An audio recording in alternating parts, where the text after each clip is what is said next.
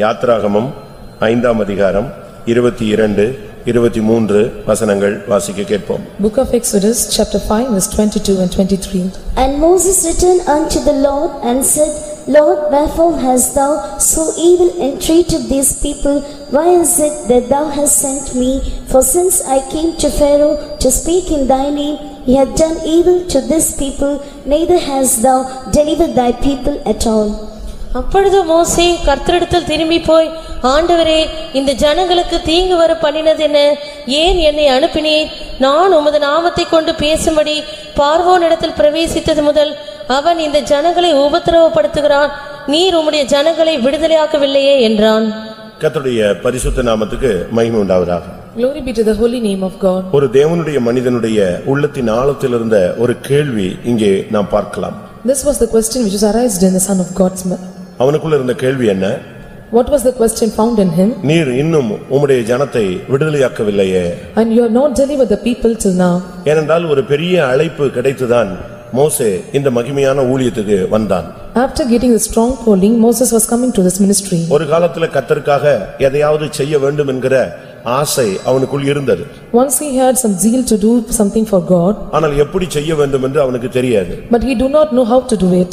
தன்னுடைய அறிவின்படி மாம்சத்தின்படி அந்த வேலையை செய்ய அவன் ஆசைப்பட்டான். According to his own knowledge and own flesh, he was able to do that work. ஆனால் அவனால் அந்த ஊழியத்தை செய்ய முடியவில்லை. But he was not able to perform that ministry. திரும்ப அந்த ஊழியம் வேண்டாம் என்று அவன் ஓடி போய் விட்டான். And he don't want to do that ministry, so he was fleeing away. ஒரு குறிக்கப்பட்ட காலம் வந்த பொழுது When the particular time came, அவனை பக்குவப்படுத்தி, and the Lord has made him, அவனை பக்குவப்படுத்தி, அவனை உருவாக்கி, அவனை மறுபடியும் அந்த ஊழியத்துக்கு தெய்வம் கொண்டு வருகிறார். and the Lord molded him and he is again bringing to this ministry. இங்கே கொண்டு வந்த பின்பு After bringing him here, அங்கே நடக்கிறது என்ன?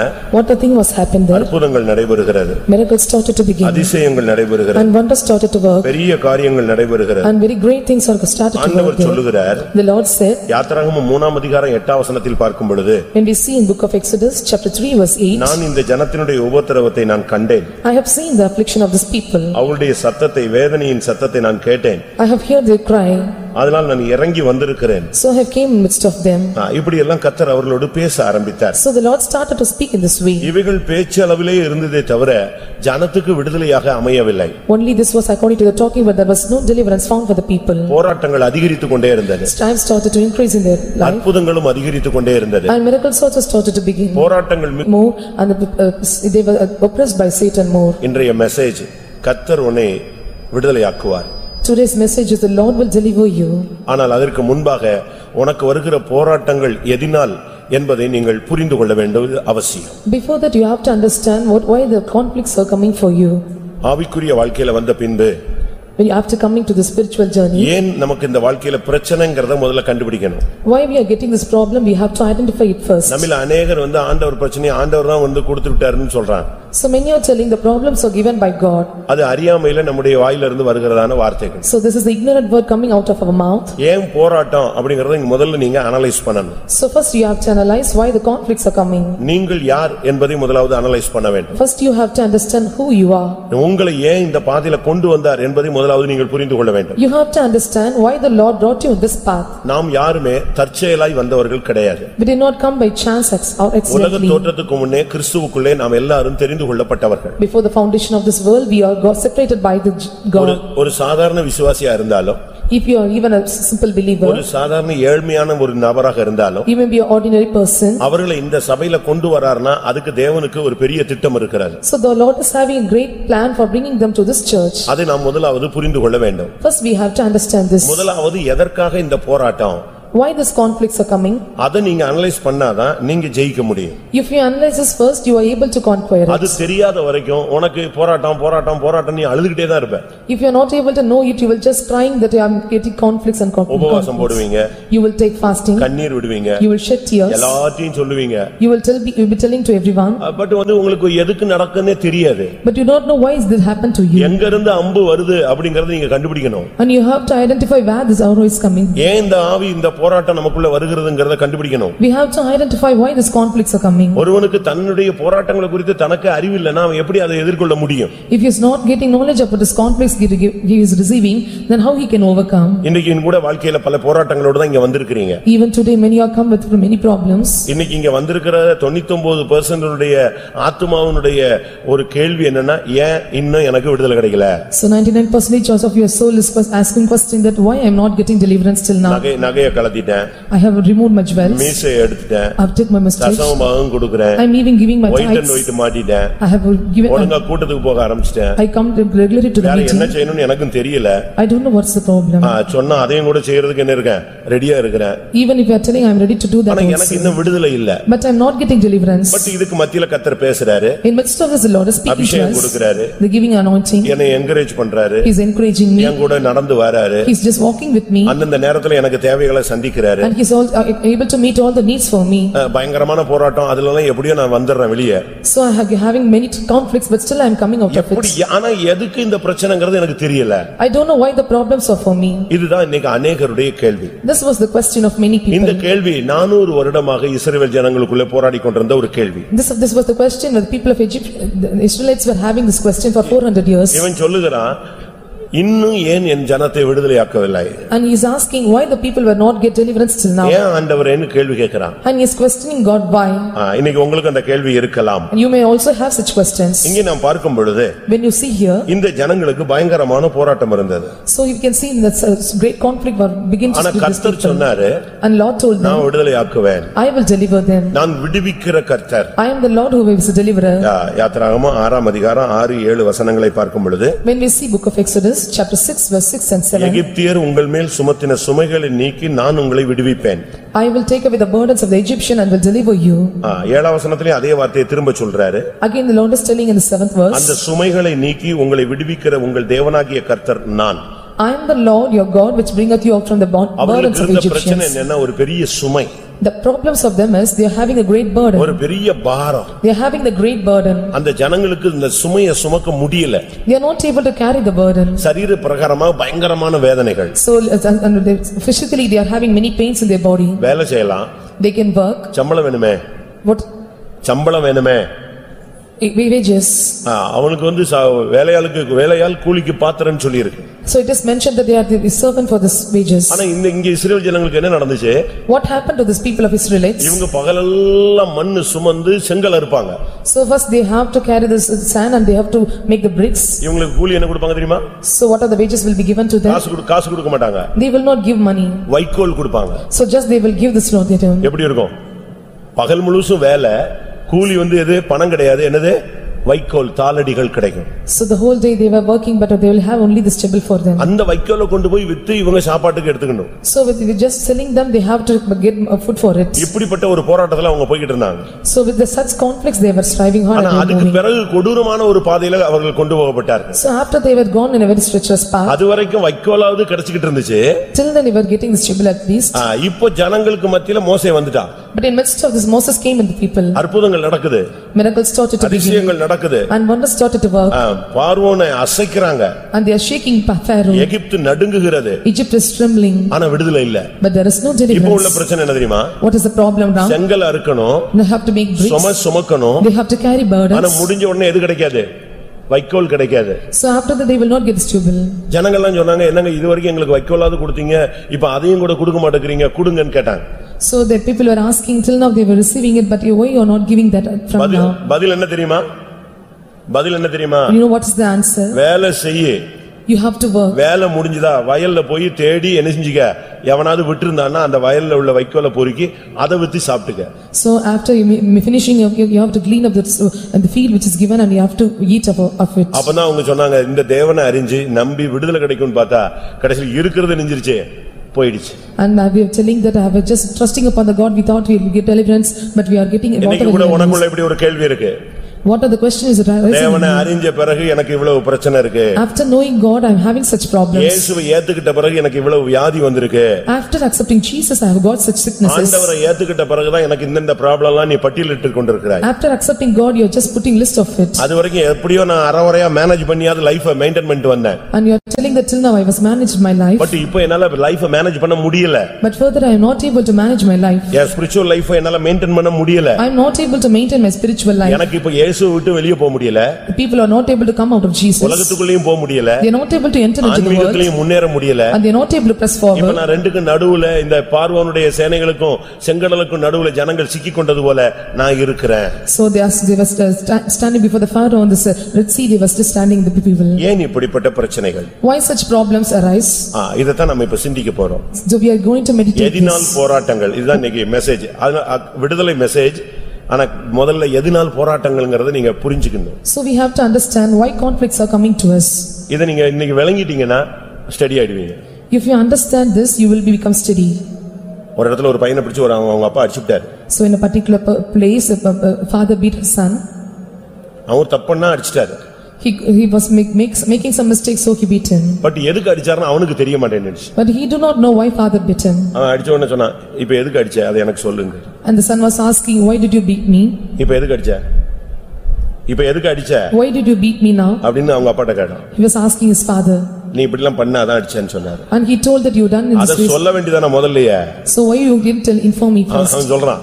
He was telling like that. நான் தப்பன்ட்டேன் கரெக்ட் எனக்கு அது புரியல அது சொல்ல வேண்டிய நான் பட்டு போட்டு அடிச்சிட்டே இருக்கற அப்படினா. And he told that I have committed mistakes. I could not understand. You can tell me then I can feel it. முதல்ல சொல்லு அத நான் சரியா செய்யலன்னா திருப்பி அடி அப்படினா. And he told that first to tell me if I was not doing proper you can beat me. அதுபோல likewise இப்போ நமக்கு வர்ற பிரச்சனை எதுக்குங்கிறது தெரிஞ்சாதானே நம்ம அத ரெக்டிஃபை பண்ண முடியும். So what are the problems which are facing now?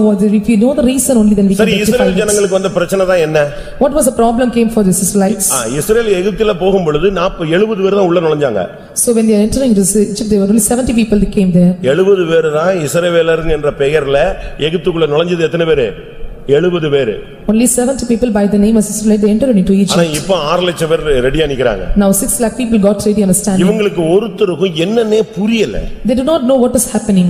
பிரியமானவர்களே இஸ்ரவேல் ஜனங்களுக்கு இந்த சுமையும் இந்த பாரங்களும் இந்த வேதனைகளும் வந்ததுக்கு காரணம் அவர்களுக்கு கொடுக்கப்பட்ட வாக்குத்தத்தங்கள். Dear beloved, the reason for getting these burdens and all this striving is because of the promise given to them. உனக்கு வருகிற பிரச்சனைக்கு ஒரு ரீசன் பல ரீசன் இருக்கு நான் வரிசையா சொல்லிட்டே வருவேன். அதுல ஒரு ரீசன் உனக்கு தேவன் உனக்கும் உன் பிள்ளைகளுக்கும் கொடுத்த வாக்குத்தத்தங்கள் நிமித்தம் பிரச்சனை வந்துகிட்டே இருக்கும். One of the reason for your problem is that the promises which is given to you and your children. நான் திரும்பவும் சொல்றேன். Again I am telling. உங்களுடைய வாழ்க்கையில வர்ற வியாதி, உங்களுடைய வாழ்க்கையில வர்ற போராட்டங்கள், உங்களுடைய வாழ்க்கையில வருகிற பிசாசின் போராட்டங்கள், வறுமைகள், கஷ்டங்கள் இதுக்கு பல காரணங்களை நீங்கள் புரிந்து வைத்திருக்கலாம். So you may have some understanding about your problems, sicknesses and conflicts coming in your life. ஆனா இதெல்லாம் ஒரு பகுதி. This is one part. ஆனா நீ வாக்குத்தத்த சந்ததி. But you are the inheritance of this promise. உனக்கு ஒரு தேசம் இருக்கிறது.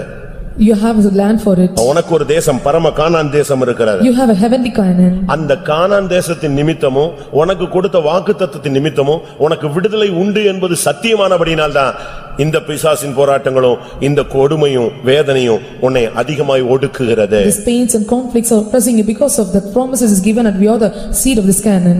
வேதம் என்ன சொல்லுகிறது?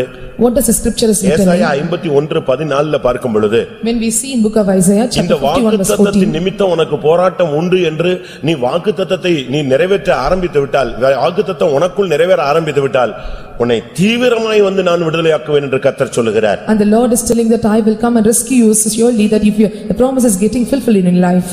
ஏசாயா 51:14 book of Isaiah chapter 51:14 சிறைப்பட்டு போனவன் தீவிரமாய் விடுதலை ஆவான் அவன் கிடங்கிலே சாவதுமில்லை அவனுடைய அப்பம் குறைவுபடுவதும் இல்லை. அவன் தீவிரமாய் விடுதலையாவான். He will be hastened. அருமையான தேவனுடைய ஜனமே, dear beloved, இன்றைக்கு கர்த்தர் உன்னோடு தான் பேச உன்னை அழைத்து கொண்டு வந்திருக்கிறார். The Lord has brought you here to speak with you. கர்த்தர் எனக்கு வாக்குத்தத்தம் கொடுத்தாருன்னு சொல்றவங்க கை வைத்து ஒரு அல்லேலூயா சொல்லுங்க பார்க்கலாம். எப்பா 1ஆம் தேதி காலையில ஒரு கார்டு கொடுத்தாங்களா அதுவா? சொல்லுங்க நீங்க நான் சொல்றத சொல்லிட்டே இருக்கணும் போயிட்டே இருக்கணும். The first day the promise which is given. இல்ல முடிஞ்ச பிறகு உங்களுக்கு பிடிச்ச வசனமா ஒரு 10-20 தூக்கிக்கிட்டீங்களே அது எல்லாம் உங்களுடைய வாக்குத்தத்தம் நினைக்கிறீங்களா? Or after finishing you have received some 20 or 30 cards, is that a promise given to you? இங்க காமன்ல ஒன்னு கொடுத்திருப்பாங்க, பாஸ்டர்ட்ட ஒன்னு போய் வாங்குவாங்க, சின்ன பாஸ்டர்ட்ட ஒன்னு போவாங்க, அம்மச்சிட்ட ஒன்னு வாங்குவாங்க, உங்களுக்கு பிடிச்ச அக்கா அண்ணன் யார் எல்லாத்தையும் வாங்குவீங்க. இது வாக்குத்தத்தம் அல்ல. These are not the promises. இதெல்லாம் பைபிள்ல உள்ள வாக்குத்தத்தங்கள். These are the promises which is in the Bible. ஆனா உன செவி கேட்க உன்கிட்ட பேசியிருப்பாரு, அதுதான் உனக்குரிய வாக்குத்தத்தம். The Lord might have spoken through yours, that is the promise given to you. அப்படி ஒரு வாக்குத்தத்தம் பெற்ற சந்ததி நான். எனக்கு வாக்குத்தத்தத்தை தேவன் என்கிட்ட டைரக்டா பேசியிருக்கிறாருன்னு சொல்றவங்க இப்ப புரிஞ்சுக்கிட்டு கை வைத்துங்க. Those who tell that the Lord has spoken the promises to you directly, raise your hands and tell hallelujah. ஒவ்வொருவருக்கும் ஒரு வாக்குத்தத்தம் உண்டு. The Lord has given promises for every person. இந்த வாக்குத்தத்தம் என்னவோ அதுக்கேற்ற போராட்டம் உண்டு. So according to the promise which is given to you, you will have conflicts in your life. உன் கையில உள்ள டாலருக்கு ஏத்த மாதிரி செலவழிக்கலாம். So according to the dollar which is given in your hands, you can spend your money. உன் கையில எவ்வளவு வசதி இருக்கோ அவ்வளவுக்கு செலவழிக்கலாம். So according to the riches you have in your hands, you can spend. அதே போல உன் கையில எவ்வளவு வாக்குத்தத்தம் இருக்கோ கர்த்தர் கொடுத்திருக்கிறாரோ உன்கிட்ட டைரக்டா சொன்னார்னா அதுக்கு தான் போராட்டம். So what the promises which is given to you are spoken to you directly, according to that you will have conflicts. உன்னை கொண்டு தேவன் ஒருவர் உண்டு என்பதை அவர் நிரூபிக்க வேண்டும். So the Lord is have to able to make sure that there is a Lord for you. உனக்கும் மத்தவனுக்குள்ள வித்தியாசத்தை தேவன் காண்பிக்க வாஞ்சிக்கிறார். The Lord is want to show the difference between you and the others. உனக்கு ஒரு தேசம் இருக்கிறது. You have a land. உனக்கு ஒரு நாள் விடுதலை உண்டு. And sure you will have a deliverance. உன் கட்டுகள் ஒரு நாள் அறுக்கப்படும். All your bindings will be put in loose. உன்னுடைய எலும்பு உன்னுடைய கால்களில் மாட்டியிருக்கிற அந்த விலங்குகள் எல்லாம் தெறிக்கக்கூடிய ஒரு காலம் உண்டு. So all the fetters and chains which is bound in your legs will be removed. இன்னைக்கு பாருங்க ஜனங்களுக்குள்ள பயங்கரமான பாரங்களும் வேதனைகளும் இருக்கு. So there was a great burden and pains found in the midst of the people. கொஞ்சம் பாரம் வேதனைகள் அல்ல. Not a small or little burdens. பாவம் ஒரு சுமை. So sin is a burden. பாரங்கள் ஒரு சுமை. So all the burdens is a burden. இன்னைக்கு எல்லா விசுவாசிகளுக்கும் இந்த பாவம் பாரம் இந்த ரெண்டும் சுத்திட்டே வரும். So for all the believers the sin and burden is surrounding them. எபிரேயர் 12ஆம் அதிகாரம் முதலாம் வசனத்தை பார்க்கும் பொழுது when we see in book of Hebrews chapter 12 நம்மை சுற்றி நெருங்கி நிற்கிற பாவங்களையும் பாரங்களையும் தள்ளிவிட்டு விசுவாசத்தை துவக்குகிறவர் முடிக்கிறவருமாகிய அவரை நோக்கி நாம் பொறுமையோடு ஓடக் கடவோம். So we have to lay aside all the every weight sin that is set beside us. We have to run our race with patience which is set before us. சுமக்க முடியாத பாரத்தை தேவன் நம்மேல் வைக்கிறது இல்ல. All the burdens which are not able to carry the Lord will not keep upon us. உன்னை நெருங்கி நிற்கிற பாரத்தை தள்ளிவிடு. So you have to lay aside all the every weight which is set. வாக்குத்தத்தத்தை டெய்லி சொல்லு. You confess all the promises given to you. ஒரு நாள் நான் ஒரு இடத்துக்கு போனேன். A particular day I was going to a place. ஒரு வீட்டுக்கு அழைத்து கொண்டு போனார். And they was make me to go to the place. அது ஒரு சின்ன வீடு. It was a very small house. அது ஆஸ்பெஸ்டாஸ்ல ஒரு குட்டி room. So the room was with asbestos. புருஷன் மனைவி 3 பிள்ளைங்க. So புருஷன் மனைவி 3 பிள்ளைங்க. Husband, wife and 3 children. அங்க போனபோது when I go there என்னைய உட்கார வைக்கிறதுக்கு சேர் கிடையாது. There was no chair to make me to sit. என்னைய கீழ உட்கார வைக்கிறதுக்கு பாய் கிடையாது. There was no mat to put me down. ஒரு பெட் ஷீட் இருந்துச்சு, அது அவங்க யூஸ் பண்றத விரிச்சு வச்சாங்க. So they have some bed sheet and they was taking it for me. அந்த அளவு வறுமை தாண்டவமாடியது. So such poverty was found in the family. அந்த காலத்துல நான் அந்த இடத்துல ஊழியம் செய்தேன். So once I was ministering there. திரும்ப நான் ஒரு 10 வருஷம் 15 வருஷம் கழிச்சு ஒரு நாள் அதே இடத்துக்கு பிரசங்கத்துக்கு போயிருந்தேன். After 10 or 15 years I was going to the place for a preaching. அங்க போனபோது when I go there அப்ப அவங்க சொன்னாங்க இங்க ஒருத்தர் இருக்காரு புதுசா நல்ல வசதியானவர் கன்வென்ஷனையே ஃபுல்லா ஹேண்டில் பண்றாரு அப்படி இப்படின்னு சொல்லி ஒருத்தரை இன்ட்ரோ듀ce பண்ணாங்க. And they were introducing a person. He was a very rich man. He was just helping in for all the convention expenses. ஒரு கன்வென்ஷனுக்கு 18 லட்சம் ரூபாய் இருக்கு. அந்த 18 லட்சம் ரூபாய் அவரே தான் செலவழிச்சிருக்காரு. So 80 lakhs of money he was spending for that convention. அந்த அளவு அந்த ஊழியத்துக்கு முக்கியமான ஒரு ஆளா மாறிட்டார். So he became a very important person for this ministry. அப்ப நான் எனக்கு ஆச்சரியமா இருந்துச்சு. I was so amazed about it. நம்ம காலத்துல இப்படி ஒரு ஆளை நம்ம பார்க்கலையே. I have never seen such people in my period. சரி கூட்ட முடியற நாள்ல சொன்ன அவரை பார்க்கலாமே. So after finishing my meeting I told I want to meet him. அவர் வந்து பார்த்தாரு. He just met me. நீ எப்படி இருக்கீங்க, நீ யாரு என்னன்னு விசாரிச்சு. And he inquired me who you are. அப்பதான் அவர் சொன்னார் நீங்க தான் முதல்ல எங்க வீட்டுக்கு கால் வச்சீங்கன்னாரு. And he told that you are the first person who just keep your feet upon in the house. அப்ப எனக்கு புரிஞ்சிருச்சு. ஒரு பெட் ஷீட் கூட போட முடியாம தடுமாறிட்டு இருந்த ஆள் இந்த ஆள் தான். இப்போ எப்படி இப்படின்னு. So then I was just astonishing that this person is not able to just spread sheet for me. How he became a rich person. நாட்கள் போனபோது after the days passed கர்த்தர் கொஞ்சம் கொஞ்சமா டெவலப் கொடுத்தாரு. The Lord was just blessing them little by little. பிறகு after that அவர் சொல்றாரு இந்த பைபிள்ல உள்ள வாக்குத்தத்தங்களை எல்லாத்தையும் எழுதி வச்சு ஸ்தோத்திரம் பண்ணி அறிக்கை பண்ண ஆரம்பிச்சிட்டார். So he started to converse all the promises given in the Bible. கொஞ்ச நாளைக்குள்ள இந்த வாக்குத்தத்தம் எல்லாம் எனக்கு என்ன செய்ய ஆரம்பிச்சிருச்சு, பலிக்க ஆரம்பிச்சிருச்சு. So later the days was passing, this promises going to begin to work in my life. இன்னைக்கு இந்த அளவு டெவலப் ஆனதுக்கு காரணம் இதுதான். This is the reason for my development. பைபிள்ல எவ்வளவு வாக்குத்தத்தங்கள் இருக்கு. இந்த வாக்குத்தத்தத்தினுடைய சந்ததியே நாம்தான். There are many promises given in the Bible. We are the seed of these promises. சபையில ரெண்டு கூட்டம் இருக்கும். There are two kinds of group in ஒன்று மாம்ச சந்ததி, மற்றொன்று வாக்குத்தத்த சந்ததி. So one is the seed of a promise and another one is the நீங்க எந்த சந்ததின்னு எனக்கு தெரியாது. I don't know what seed you belong. அதையும் நீங்க தான் நிதானிக்கணும். So you have to identify it. கலாத்தியர்ல நாம் பார்க்கும் பொழுது When we see in the book of Galatians, ஆபிரகாமுக்குள்ள இல்லாவிட்டால் ரெண்டு சந்ததி இருந்ததாக வேதம் சொல்லுகிறது. So it was mentioned the two seed for Abraham. அந்த ரெண்டு சந்ததி, ஒன்னு அடிமை, one is the slave, அது மாம்சம், that is called fleshly, மற்றொன்று சுயாதீனம், அது வாக்குத்தத்தம். and another is liberty of freedom, that is this promise. கலாத்தியர் 4ஆம் அதிகாரம் 23ஆம் வசனத்தில் நாம் அதை பார்க்க முடியும். When we see book of Galatians chapter 4 verse 23, ஒன்று வாக்குத்தத்தத்தின்படி பிறந்த வாக்குத்தத்த சந்ததி, one is born by according to the promise. நாம் எல்லாரும் வாக்குத்தத்தத்தின்படி பிறந்தவர்கள். So we are all born according to our promise. இந்த உலகத்துக்கு ஆசீர்வாதங்களுக்காக இந்த சபைகளை யாரையும் நாம சேர்க்கிறதே கிடையாது. So we are not just gathering the people for the worldly blessings. ஒருவன் இம்மைக்காக கிறிஸ்துவை பின்பற்றுவானானால் அவன் பரிதபிக்கப்படத்தக்கவன். So if the person is following Jesus for his worldly something, he is a miserable people. ஜனங்களுக்கு ஒரு வாக்குத்தத்தம் இருந்தது. For the people of Israelites there is a நான் இப்ப promise. திரும்பவும் கேக்குறேன், உங்க எத்தனை பேர் வாக்குத்தத்தம் பெற்றவர்கள்? How many of you have received promises in your life? சரி, உங்களுக்கு கிடைச்ச வாக்குத்தத்தம் நிறைவேறிடுச்சா? Have the promise which is given to you is fulfilled or not? ஒரு சில வாக்குத்தத்தங்கள் நிறைவேறி இருக்கு, சில வாக்குத்தத்தங்களுக்காக நான் காத்திருக்கிறேன்னு சொல்றவங்க கை வைத்துங்க பார்க்கலாம். நல்லா புரிஞ்சுக்கணும், வாக்குத்தத்தம் நிறைவேறாவிட்டால் நிறைவேறும் வரை என்ன உண்டு? சப்ஜெக்ட் மாறுதுன்னு யோசிக்கிறீங்களா? வாக்குத்தத்தம் நிறைவேறுற வரைக்கும் தான் உனக்கு என்ன உண்டு? இந்த போராட்டம் நீடிக்கும். Till the promise is getting fulfilled in your life, these conflicts will rest in your life. இந்த வாக்குத்தத்தம் நிறைவேறிச்சா நெக்ஸ்ட் அடுத்த ஒரு ப்ராமிஸ் வந்துரும். So if this promise is fulfilled, then the Lord will give you another promise. அதுக்கு ஏத்த மாதிரி போராட்டங்கள் வந்துட்டே இருக்கும். According to that promise, the conflicts pursue you. அப்ப முடிவே இல்லையா? Is there no end for it? கண்ணை மூடும்போது ஒரு முடிவை நீ காண்பாய். So when you close your eyes, you will see an end. இந்த உலகத்தில் இருக்கிற வரைக்கும் மாம்சத்துக்கு விரோதமாய் ஆவியும் ஆவிக்கு விரோதமாய் மாம்சமும் ஒன்றுக்கொன்று எதிரடையாக நியமிக்கப்பட்டிருக்கிறது. So till you are in this world, the flesh against the spirit and spirit against flesh will work in you. பரிசுத்தம் உள்ளவன் இன்னும் பரிசுத்தம் செய்யணும், பரிசுத்தமாகணும்.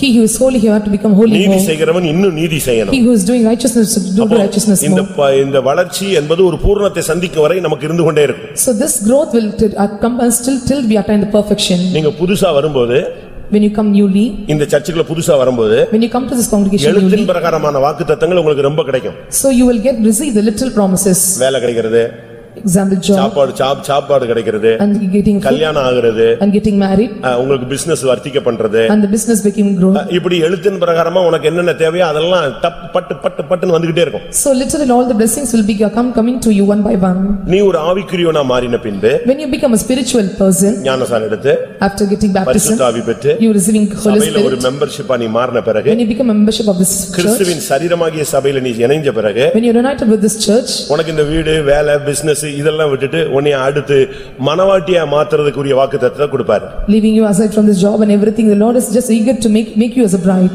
அதுக்கு பிறகு உனக்கு கேரக்டர் வைஸா போராட்டங்கள் வரும். that you will get conflicts according to your character. அது வரைக்கும் உனக்கு அந்த போராட்டங்களே கிடையாது. till then you will not have these conflicts. Pastor கேசி வர்கீஸ் அவர்கள் ஒரு நாள் சொல்லும் பொழுது, once Pastor Casey was telling like this, நான் ஊழியத்தின் ஆரம்பத்துல 27 வரை கொன்றேன் அப்படினார். and he told that in the beginning of the ministry I have murdered 27 people. புரியுதா உங்களுக்கு? can you understand? ஊழியத்தின் ஆரம்பத்துல நான் எத்தனை பேரை கொன்னுட்டேன்? 27 பேரை சாவடிச்சேன். in the beginning of ministry I have murdered 27 people. அன்றைக்கு எனக்கு 9 வரங்களும் வேலை செஞ்சது. and on that day 9 gifts started to work in me. ஒருத்தனை பார்த்த உடனே அவன் ஹிஸ்டரி டபடபடபடன்னு சொல்லுவார். when he was just looking a person, he will tell the history of that person. அடையார்ல ஒரு ஃபேமிலி அவங்கள பார்க்க வந்துச்சு, அவரை பார்க்க வந்துச்சான். one family in Atayar came to visit him. அவர் ரூம்ல யார்கிட்ட பேசிட்டு இருந்திருக்காரு. he was just speaking to a person in a room. அப்ப இவங்க ரெண்டு பேரும் பேசிக்கறாங்க. and they were புருஷன் மனைவி பேசிக்கறாங்க. and husband wife were talking. Coffee குடிச்சிட்டு போயிடலாமா? after drinking coffee shall we go? அவர் சொல்றாரு காபி குடிச்சா பாஸ்டர் லேட் ஆயிரும் பாக்குறதுக்கு. இப்படி ரெண்டு பேரும் பேசிக்கிட்டு அந்தாள் போனவனே உள்ள போய்ட்டாங்க. so they were speaking like this and they were just, after that person was leaving they were entered inside. உள்ள போனவனே என்ன காபி குடிச்சிட்டு போலாமான்னு யோசிச்சீங்களா அப்படினாரு. so the pastor asked, you are just thinking whether to drink coffee and leave here. அவங்களுக்கு என்ன பண்ணனே தெரியல. என்னடா இது நம்ம ரெண்டு பேரும் தனியா புருஷனும் மனைவியும் காபி குடிச்சிட்டு போலாமா வேண்டாம்னு நினைச்சது. உள்ள போனவனே என்ன வருது?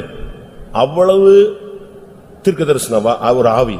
so they do not know how pastor able to identify this is police departmentல கண்டுபிடிக்க முடியாத குற்றங்களை கண்டுபிடிக்கிறதுக்கு இவர்ட்ட வந்து லைன்ல நிப்பாங்களாம். இன்ஸ்பெக்டர் பெரிய பெரிய ஆபீசர்ஸ்லாம் வந்து நின்ன உடனே இந்த இடத்துல இருக்குன்னு சொல்லுவாரு. all the officers and inspectors in the police department they will come and inquire to identify the faults which is done there. அதுக்கு பிறகு இந்த வாரம் வேண்டான்ட்டாராம். And he told, I don't want this gift. ஏனா ஒருத்தனும் கிட்ட வர மாட்டேங்கறான். Because no one is coming near him. தோத்திரம்னு சொல்லிட்டா இவர் என்னத்தையா சொல்லி விடுவாருன்னு இவர் ரோட்ல இவர் வந்தாலே வரமாட்டானா. என்னத்தையா சொல்லிடுவா இந்த ஆளு தீர்க்கதரிசி என்னத்தையா சொல்லிடுவான். And people are telling that he is a prophet, he may say something. ஆரம்ப காலத்துல நான் 27 பேரை கொன்னேன். And he told in the beginning of ministry I murdered 27. அப்ப எனக்கு மெச்சூரிட்டி கிடையாது. I don't have maturity at that time. நான் புதுசா வந்தேன். I came very new then. என் ஊழியத்துல ரொம்ப பேர் எனக்கு இடையூறா மாறிட்டாங்க. And many became a trouble for me in the ministry. எனக்கு tension ஆயிருச்சுனா when I get tension, அவன் நடந்து போன உடனே அந்த மண்ணை எடுத்து நசரேயனாகிய இயேசுவின் நாமத்தில் அப்படினு போடுவேன். அதோட ஒரே வாரத்துல அவன் செத்தே விடுவான். So if I get in tension, I will just pull the soil upon it in the name of Jesus, he will be. என்னை ஊழியத்தை விட்டு ஒருத்தன் துரத்தணும்னு முடிவே பண்ணிட்டான். And one person God would get ready to make me to get out of this ministry. நான் அவனுக்காக ஜெபிச்சேன். I was just praying for him. அவன் serious ஆயிட்டான். He became very serious. ஆனா இந்த மேட்டர் எனக்கும் அவனுக்கும் தெரியுமா? எனக்கு மட்டும் நல்லா தெரியும். I don't know whether the matter was known to him, but I know well. அந்த மனுஷனுக்காக ரெண்டு பாஸ்டர்ஸ் முக்கியமான பாஸ்டர்ஸ் பயங்கரமா ஜெபிச்சாங்க. And two pastors were praying for him. அப்ப இவர் அந்த ரூம் வழியா கிராஸ் பண்ணி போனாராம். So he was crossing that room. அப்ப அவங்க ரெண்டு பேரும் பெரிய பாஸ்டர்ஸ். அதனால ஏய் வர்கீஸ் இங்க வா உட்கார் ஜெபம் பண்ணுன்னு சொன்னாங்க. And they both were senior pastors and they told him to sit down to pray for him. இவர் சொன்னாரா? And he told, நான் தான் பெட்டிஷன் போட்டுருக்கேன் இவனுக்கு. And I was making petitions for him. முடிஞ்சா நீங்க ரெண்டு பேரும் சேர்ந்து என்ன செய்யுங்க? கேன்சல் பண்ணி பாருங்க. If you are able, you just cancel it. நான் தான் இவனுக்கு பெட்டிஷன் போட்டுருக்கேன் சாவறதுக்கு. So I have made this petitions for him to die. இவன் ஊழியத்தை அழிக்கிறதுக்கு முடிவெடுத்த ஒரு ஆளுவே. He is the person who started to destroy the ministry. நான் இவனுக்கு பெட்டிஷன் போட்டதே நான் தான். சேலஞ்ச் இருந்தா நீங்க ரெண்டு பேரும் சேலஞ்ச் பண்ண முடிஞ்சா ரெண்டு பேரும் நீ உயிரை திருப்பி எடுத்துருங்க பார்க்கலாம். If you are able to challenge, you can take the life for him. எப்படி இருக்கும்? How it will be? அந்த ரெண்டு பாஸ்டர்ஸ் இவரை கூப்பிட்டு சத்தம் போட்டு இப்படிலாம் செய்யக்கூடாது, மன்னிக்கணும், சகிக்கணும், முழங்கால் போடு, உட்கார்ந்து ஜெபம் பண்ணுன உடனே இவர் முழங்கால் போட்ட உடனே அவன் சரித்திரம் முழுசும் சொல்ல ஆரம்பிச்சிட்டார் தீர்க்கதரிசனம். And the pastor was telling that you have to bear it all the things which is given to you, and after that he started to tell prophecy for them. எலியா எப்படி ஜெபிச்சாரு? How Elijah prayed? என்னுடைய வாக்கின்படி அன்றி இஸ்ரவேல்ல மழையும் பெய்யாது பனியும் பெய்யாது. இதான் எலியாவுடைய ஜெபம். அதான் கேசி வர்கீஸுடைய ஜெபம். So that was the prayer of Pastor Casey Varghese as Elijah prayed that without my words there is no rain or snowfall in this land. எப்படிப்பட்ட ஆளுங்க எல்லாம் இருந்தாங்கன்னு பாருங்க. So see how the persons were there in the period. அதுக்கு பிறகு ஒரு பக்கம் வந்த பின்பு நம்ம ஆத்துமாக்களை அழிச்சிரோம், ஜனங்களை கொல்லக்கூடாது, இது ஜீவனுக்குரிய ஊழியம் அப்படின்னு சொல்லிட்டு தான் இந்த வரங்கள் எல்லாம் வேண்டாம், நான் ஒழுங்கா ஊழியம் செய்யறேன்ட்டு நார்மலுக்கு வந்துட்டாரு. So after getting maturity he was able to understand we should not kill other persons, and this is a ministry given for to give life for others, and he started to do ministry in a particular way. என்னை ஊழியத்துக்கு எடுத்துட்டாங்க. So he was taken out of this ministry. நான் வீட்டுக்கு போகல. And I didn't. Faith ஹோம்ல வேலை செஞ்சிட்டு இருந்தேன். I was just working in the faith home. ஊழியத்துக்கு எடுத்தது எங்க அண்ணனுக்கு தெரிஞ்சிருச்சு. And I was taken for the ministry was known to my brother. பயங்கர டென்ஷனோட சர்ச்சுக்கு வந்துட்டாரு. So with great tension he came to the church. வந்தார், என்னைய பார்த்தாரு. And he looked at me. எங்க அந்த கேசி Varghese அப்படினாரு. And he asked, where is that Casey Varghese? ஒன்னும் பண்ணி பிரயோஜனம் இல்ல, அந்த ஆளை தான் பார்க்கணும் அப்படினாரு. So I cannot do anything with you, I want to meet him. எனக்கு ரொம்ப பயம் வந்துருச்சு. இந்த போய் அவருடைய ஆன்மீகம் தெரியாம இவர் போய் என்னத்தையாவது பேசிட கூடாது, அசிங்கப்பட்டு அது ஒரு பெரிய சாவமாயிர கூடாதுன்னு பயம். அதே நேரத்துல எங்க அண்ணனை எதிர்க்கிறது எனக்கு சக்தி அப்ப கிடையாது. I got a fear, I could not resist my brother also. I was just thinking that he should not be disturbed by the pastor. நேரா வந்தாரு. He came directly pastor to me. அப்படி நின்னாரு. I was standing near pastor. இவன் என்ன ஊழியத்துக்கு எடுத்துட்டீங்களா, அந்த form எங்க இருக்கு கொடுங்க அப்படினாரு. And he asked that you have took this boy for the ministry, just give the form to me. என்ன விஷயம் அப்படினாரு அவரு. And he asked what is the matter. இவன் காலேஜ் போகாம இங்க என்ன ஊழியம் அப்படி இப்படி வந்துட்டான்னு சொல்றாங்களே அப்படின்னு. And he told that without going to the college he was coming to the ministry. என்ன நடக்க போகுதுன்னு எனக்கு தெரியல, அப்படியே குழம்பி நிக்கிறேன். I do not know what is going to happen, I was confused, I was standing there. அதால pastor சொன்னாரு, நீ ஏன் காலேஜ் போல, நீ போடா, நீ காலேஜ் போ அப்படி என்ன துரத்தி விட்டாரு. And pastor told, why you didn't go to the college, you just go to the college. He cast me. தம்பி அவனை கூட்டி போப்பா, காலேஜ் கூட்டி போப்பா, போ போ, ஏன் இங்க நிக்கிற, போ அப்படிட்டாரு. And pastor told me to go to college. ஒரு செகண்ட்ல என்னைய கலத்தி ரோட்ல விட்டாரு. Within a second he was making to put to the road. திருப்பி நான் போனேன் எங்க அண்ணன் கூட, நீ வீட்டுக்கு வா உன்னை வச்சுக்கிறேன்னு சொல்லி கூட்டி போனாரு. And my brother told that you just come to my home, I will keep you there. ஆனா அதே பாஸ்டர் நிக்கும்போது, அதே அண்ணன் நிக்கும்போது, இதே பாஸ்டர் என்னைய கொண்டு வந்து பஸ் ஸ்டாண்ட்ல பஸ் ஏத்தி விட்டாரு ஊழியத்துக்கு. The same pastor was just making me to go to the bus, he was leaving me in the bus stand. Bus ஸ்டாண்ட்ல நான் நிக்கிறேன். I was standing in the bus stand. என்னைய கொண்டு வந்து பாஸ்டர் கேசி வர்கீஸ் ஏத்துறதுக்கு கார்ல கொண்டு வந்து பஸ் ஸ்டாண்ட்ல நிப்பாட்டுறாரு காரை. And pastor was அதே இடத்துல எங்க அண்ணன் வந்து நின்னாரு. in the same place my brother is also standing. கர்த்தர் அப்படி செஞ்சுதான் என்னை வெளியே கொண்டு வந்தாரு. So only by this God made me. அவங்கெல்லாம் வல்லமை வாய்ந்தவர்கள், தீர்க்கதரிசிகள், தேவனுடைய மனிதர்கள். They are powerful person, they are prophet. நான் எதுக்கு இத சொன்னேன், Why I am telling this? ஆரம்ப காலங்களிலே உலக பிரகாரமான ஆசீர்வாதங்களுக்குரிய வாக்குத்தத்தங்கள் உங்களுக்கு கிடைக்கும். In the beginning you will receive the promises according to world thing. நீ எப்ப ஆவிக்குரியவனா மாறிட்டியோ அதுக்கு பிறகு இந்த உலக பிரகாரமான காரியங்கள் உனக்கு சக்சஸ் ஆகிறதுக்கு வாய்ப்பு குறைவு. When you become a spiritual person, the successful for this worldly thing will be diminished. அப்படியே ட்ரிப் ஆயி உனக்கு ஆவிக்குரிய காரியம், விசுவாசம், பரிசுத்தம், தெய்வீகம், தெய்வீக சுகம் இதுல உனக்கு வாக்குத்தத்தங்கள் கிடைச்சு நீ அதுல வளர்ச்சி அடைந்து பூரணத்தை சந்திக்க வேண்டும். And you have to receive the promise according to the faith and character wise, and you have to receive it and you have to grow in it accordingly. இதுதான் அங்க நடந்த ஜனங்களுக்குள்ள பிரச்சனை. This was the problem happened in midst of the people. அது வரைக்கும் அவங்க பாட்டுக்கு வேலைக்கு போவாங்க, சாப்பிடுவாங்க, வீடு கட்டுவாங்க, வாசல் கட்டுவாங்க, பேசாம இருப்பாங்க. Till then they will be eating and they will building houses and they were going on. ஆனா எப்ப இந்த வாக்குத்தத்தம் கிடைச்சதோ, after receiving the promise, விடுதலையின் வல்லமை எப்பொழுது கிரியை செய்ய ஆரம்பித்ததோ, when the power of deliverance started to work, பயங்கரமான போராட்டத்தை சந்தித்தார். they have started to get rid of. அதனால உங்களுக்கு கொடுக்கப்படுகிறதான வாக்குத்தத்தங்களுக்கு உங்களுக்கு போராட்டம் உண்டு. So according to the promise which is given to you, you will have conflicts. என்ன முடிவு எடுத்துட்டீங்க? இனிமே இந்த கார்டு கூட வாங்க கூடாதுன்னு முடிவு எடுத்துட்டீங்களா? So did you take a decision to not receive cards? போன வாரம் ஒரு 2 மாசத்துக்கு முன்னால ஒருத்தர் இறந்துட்டார். Before 2 months a person was expired. நான் அவங்களை கான்டாக்ட் பண்ணி பார்த்தேன், அவங்களை கான்டாக்ட் பண்ண முடியல. முந்தா நாள் கிடைச்சாங்க லைன்ல. I contacted him every day before yesterday. I have get அப்ப அவங்க சொன்னாங்க, எங்க வீட்டுக்காரருக்கு இந்த வருஷம் வாக்குத்தத்தமே மரண பரியந்தம் உண்மையாயிரு, ஜீவ கிரீடத்தை தருவேன். 1ஆம் தேதி காலையிலேயே இதத்தான் பிரதர் கையில கொடுத்துட்டாரு. So the first one, the promise given to my husband is be faithful till the death, I will give you the crown of life. எங்களுக்கு அப்பமே பக்கு பக்கு பக்கு நடிச்சு. ஏன்னா 1ஆம் தேதி காலையிலே எதை கொடுத்துட்டாங்க? மரண பரியந்தம் உண்மையாயிரு, ஜீவ கிரீடத்தை தருவேன்னு. ஐயோ ஏதோ நடக்க போகுதுன்னு நினைச்சேன். அதே மாதிரி எங்க வீட்டுக்காரர் நினைச்சிட்டாரு, மரிச்சு போயிட்டாரு. அவங்க சொல்றாங்க, after receiving the promise I was just shocked to know it, because the promise is that be faithful till the death, I will give you crown of life. மரிக்கிறதுக்கு 10 நிமிஷத்துக்கு முன்னால பொண்ணு கேட்டாங்க, எப்பா இந்த வருஷம் வாக்குத்தத்தம் உங்களுக்கு என்ன ஞாபகம் இருக்கா அப்படின்னு. Before 10 minutes daughter asked his father, what is the promise given to you, do you remember? ஆமா. Yes. என்னங்க? மரண பரியந்தம் உண்மையாயிரு. நான் மரண பரியந்தம் உண்மையா தான் இருப்பேன்னாரு. 10 நிமிஷத்துல நெஞ்சிட்டாரு, ஓட்டத்தை ஜெயமா முடிச்சிட்டாரு. Be faithful till the death according to the promise he was just run to receive. இத நான் சொன்ன பிறகு 2018ல இந்த வசனம் யாருக்கு கிடைக்கிறதுனால வாங்கவே மாட்டீங்களே. So after telling this 2018 no one will receive the promise. Card வாங்கும்போது நமக்கு கிடைச்ச வசனம் கிடைச்சு. நான் ஒருத்தட்ட கொடுத்தேன் ஒரு கார்டு. அவங்க சொன்னாங்க போன வருஷமும் இதேதான், இதே வருஷமும் இதே கொடுத்தீங்க. And for one person I gave the card, he told last year also received the same promise. எப்படி? அவங்களுக்கு போன வருஷமே உருண்டு பிறந்ததா வெளியே வந்திருக்காங்க அந்த கார்டு வாங்கி. இது அடுத்த வருஷமும் அதே கார்டை கையில கொடுத்தா அவன் என்ன பண்ணுவான்? சரி இந்த வருஷமும் தொலைஞ்சு போச்சு. இது நம்ம குறிகேக்கிற காலம் அல்ல. This is not the time to just ask for the பரத்திலிருந்து செவிகள் கேட்க கர்த்தர் ஒரு வார்த்தை பேசுவார். அதுதான் உனக்கு அந்த வருஷத்துக்குரிய வாக்குத்தத்தம். The promise which is given by the God is to speaking to the heaven through your ears, that is called the promise. அந்த வாக்குத்தத்தத்துக்கு போராட்டம் உண்டு. For that promise you will have conflicts. அந்த வாக்குத்தத்தத்துக்கு பிரச்சனைகள் உண்டு. For that promise you will have problems. அந்த வாக்குத்தத்தத்தை நிறைவேற விடாம பிசாசு பயங்கரமா போராடுவான். So the promise will not be fulfilled, the devil will strike against you. அந்த வாக்குத்தத்தத்தை நிறைவேற்ற தேவன் தீவிரமாய் போராடுவார். But the Lord will be hastened to work for you to fulfill the promise. பிசாசு 100 km ஸ்பீட்ல வந்தானா தெய்வம் 200 km ஸ்பீட்ல வருவார். If Satan is coming with 100 km speed, the Lord will come with 200 kilometers of speed. அந்த வாக்குத்தத்தத்தை நிறைவேற்றல அவர் சொல்றாரு, நான் தீவிரமாய் வந்து அவனை விடுதலையாக்குவேன். I will hasten and come and will deliver him to fulfill the promise. பறந்து காக்கிற பட்சியை போல நான் இஸ்ரவேலுக்கு ஆதரவாய் இருப்பேன். So I will be like a flying flea that will rescue the people of Israel. அப்படினால வாக்குத்தத்தம் பெற்றவர்கள் தைரியமாயிருங்கள். So those who receive promise be bold. இன்னும் விடுதலையாக்கலைன்னு சொல்லாத, வாக்குத்தத்தத்தை நிறைவேறின உடனே உனக்கு விடுதலை கிடைச்சிரும். So after the promise is getting fulfilled you will get deliverance. அவர்களுடைய நோக்கம் முழுசும் வாக்குத்தத்தத்தை அவனை நிறைவேற்றணும். So the purpose of the Lord is to fulfill the promises given to you. வாக்குத்தத்த சந்ததியாகிய ஈசாக்கு போன பாதை உங்களுக்கு தெரியுமே.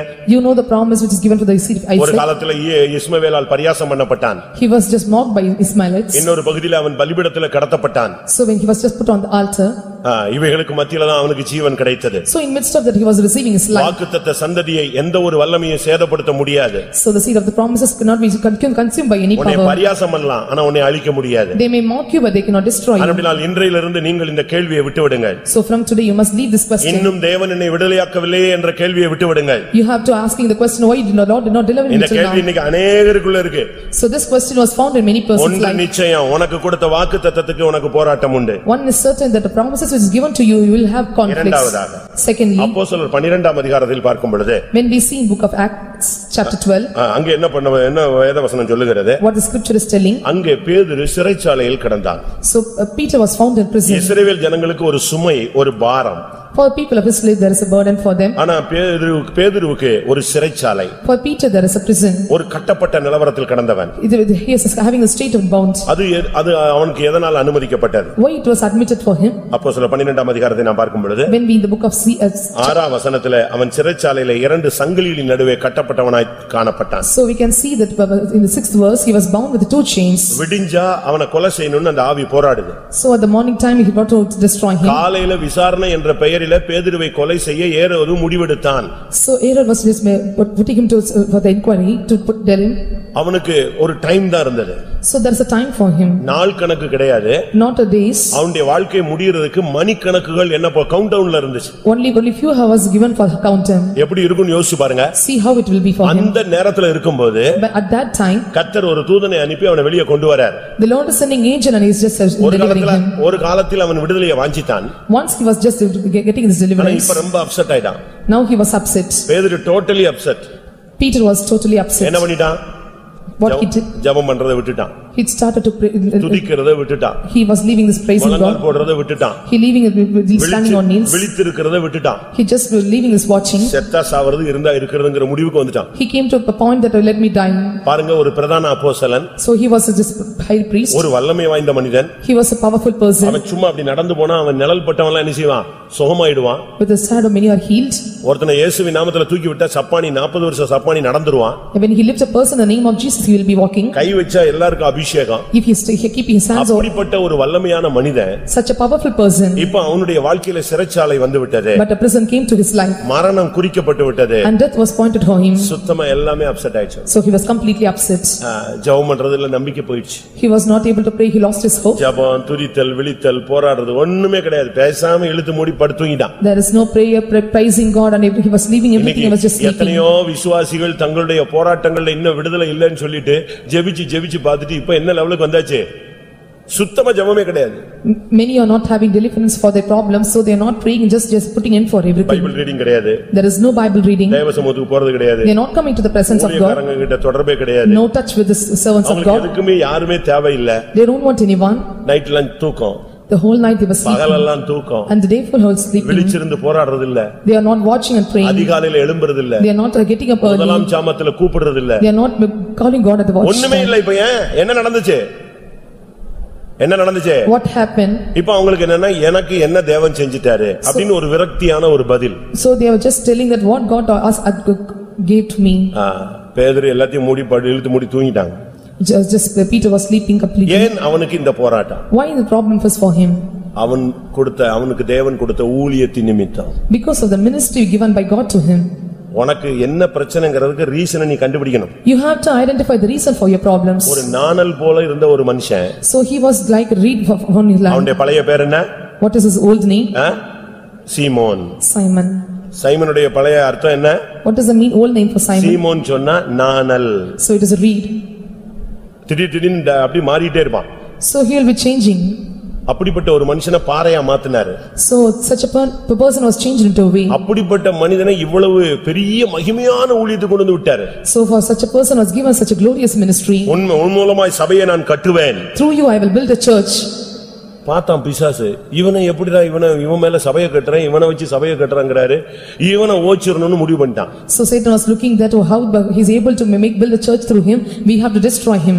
பெங்களூர்ல ஒரு சகோதரியுடைய குழந்தை ரொம்ப சீரியஸ் ஆயிடுச்சு. At Bangalore a particular daughter got serious. அவங்க ஜெபிச்சிட்டே இருக்காங்க. And they were praying for her. திடீர்னு பார்த்தா நைட் பிசாசு டைரக்டா வந்து பேசினான். At night the Satan was directly speaking to them. Sunday ஸ்கூல்ல விட்டுருவேன்னு சொல்லி இப்போ சோகமாயிடுன்னு சொன்னான். If you confess that if you leave Sunday school she will be healed. எதை விட்டுரு?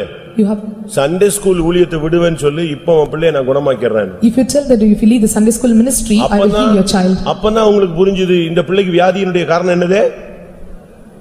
என்னது? காபிக்கு பதில் பால் கொடுத்துட்டேன் அதனால என் பிள்ளை வியாதி ஆயிடுச்சுன்னு சொல்றீங்களா?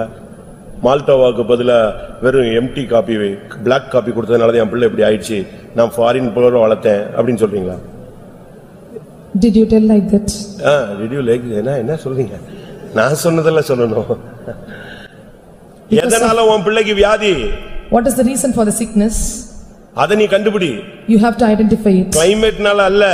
Not because of the climate. அந்த பெங்களூர் குழந்தைக்கு வந்த வியாதி கிளைமேட்னால அல்ல. So the Bangalore child got sickness not because of the climate. சாப்பாடு மாத்துனதனால தண்ணி மாத்துனதனால வந்தது அல்ல. Not because of changing of food and water. நீ செய்கிற சண்டே ஸ்கூல் ஊழியத்தின் நிமித்தம். Because of the ministry of what you are doing. நீ தேவனுக்காக எதையாவது செய்யக்கூடியவனா இருந்தால் அதுக்கு போராட்டம் உண்டு. If you do something for God you will have conflicts for against it. இதுக்கு தான் சண்டே ஸ்கூலுக்கு போகாதன்னு சொன்னேன்னு சொல்ல போறீங்களா? So are you going to நம்ம வந்து எல்லாரும் லெஃப்ட்ல போனா இவன் ரைட்லயே போவான். So if you are going for left side they will go right side. வேண்டாங்க சண்டே ஸ்கூல் ஊழியமே வேண்டாம். எதுக்கு போட்டு போனா பிசாசு வருதுன்னா வேண்டவே வேண்டாம். So if you want to go to Sunday school ministry if Satan is coming why we have to do that ministry? பட்டாபுரம்ல அசிஸ்டன்ட்டா இருந்தபோது So when you are assistant at Patabiram ரெண்டு பசங்க இருப்பாங்க. there were two boys. ஒருத்தன் driver. One was a driver. இன்னொருத்தன் பிரதருக்கு help பண்ணுவான். And another was helping a brother. அவங்க ரெண்டு பேரும் உட்கார்ந்து பேசிட்டு இருக்காங்க. நான் இங்க உட்கார்ந்திருக்கேன். அவன் ரெண்டு பேரும் வெளிய நின்னு பேசிட்டு இருக்காங்க. So both were speaking I was standing outside and watching. டேய் இந்த பிசாசுட்ட மட்டும் பிரச்சனையே பண்ண கூடாது. அவன் ஒருத்தன் சொல்றான். பிசாசுட்ட மட்டும் பிரச்சனை பண்ண கூடாது. We should not make problem with Satan. ஏதாவது அவன போவான்னு சொல்லிட்டா பெரிய பிரச்சனை பண்ணிடுவான்டா நமக்கு. அவனை டிஸ்டர்பே பண்ணாத. We should not disturb him. எப்படி பேசுறான் பாருங்க. See how he is speaking. அவனை போய் போ இயேசுவின் நாமத்துல போங்க. அவன் படக்கு நம்ம பின்னாலே வந்துருவான்டா. எதுக்குடா நம்ம இந்த வேலையே வேணாம் அப்படிங்கறான். In the name of Jesus we are just fleeing away him he was just coming back again. அதனால சண்டே ஸ்கூல் ஊழியமே வேண்டாம். போய் பிள்ளைகள சோமாயிடு அப்படிலாம் நீங்க யோசிக்க கூடாது.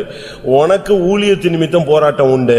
So according to the ministry which is given to you conflicts will come to you. உன்னுடைய அழைப்பின் நிமித்தம் உனக்கு போராட்டம் உண்டு. According to the calling which is given you will be having conflicts. நீ என்ன ஊழியம் செய்றியோ அதை செய்ய கூடாதுங்கறதுல பிசாசு ரொம்ப கவனமா இருப்பான். So Satan is so careful about the ministry that you do not want to do it. ஆவிக்குரிய வாழ்க்கையில வந்துட்ட பிறகு அந்த ஊழியத்தை நீ விட கூடாது. When you come to the spiritual life you should not leave that ministry given to you. அந்த ஊழியத்துல நின்று நீ ஜீவன பானபலியா வார்க்கணும். You have to stand for the ministry you have to pour your life. ஒருவேளை நீ ஒரு ட்ராக்ட் மினிஸ்ட்ரி செய்யலாம். You may be doing a tracts ministry.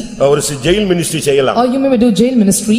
இல்ல ஸ்கூல்ல ஒரு பைபிள் கொடுக்கிற கிடியன் வேலை செய்யலாம். Or you may give Bibles at the school. ஏதோ உனக்கு முடிஞ்ச உன்னுடைய அறிவுக்கு ஏத்த ஒரு ஊழியத்தை நீ செஞ்சிட்டு இருக்கலாம். So according to the knowledge you have you are doing some ministries. ஆனா ஊழியம் செய்ய தொடங்குனதுல இருந்து பிரச்சனை வந்துட்டே இருக்கு. When you started to doing ministry the problems will come one by one. அதனுடைய காரணம் என்ன? நீ இந்த ஊழியத்தை உண்மையும் உத்தமமா நீ செய்ய கூடாது. So the reason is you should not do this ministry faithfully. நீ மனப்பூர்வமா செய்ய கூடாது. You should not do willingly. அப்படி நீ ஒரு ஊழியத்தை செஞ்சு நீ பரலோகத்துல பிரதிபலனை பெற்றுற கூடாது. After doing this ministry you should not get reward at heaven. அதுக்கு தான் இந்த விதமான போராட்டங்கள். So such problems are coming to you. அதனால நீ ஊழியத்தை விட்டுட்டு போயிர கூடாது. இந்த ஊழியத்தின் நிமித்தம் இருக்கிற போராட்டத்தை நீ ஊழியம் செய்து நிறைவேற்ற வேண்டும். So you should not forsake the ministry and you should go away. You have to fulfill the ministry which is given to you. இத குறித்து பவுல் என்ன பேசுகிறார்? So what Saint Paul is mentioning about it. நான் கர்த்தராகிய இயேசு கிறிஸ்துவினுடைய பெற்ற ஊழியத்தை நிறைவேற்ற விரும்புகிறேன். I am desire to fulfill the ministry which is given by the hands of the Lord. பிரச்சனை நிமித்தம் ஊழியத்தை விட்டவங்க இன்னைக்கு கவனிங்க. கர்த்தருடைய வார்த்தையை கவனிங்க. So you have to identify the word of God was spoken to you.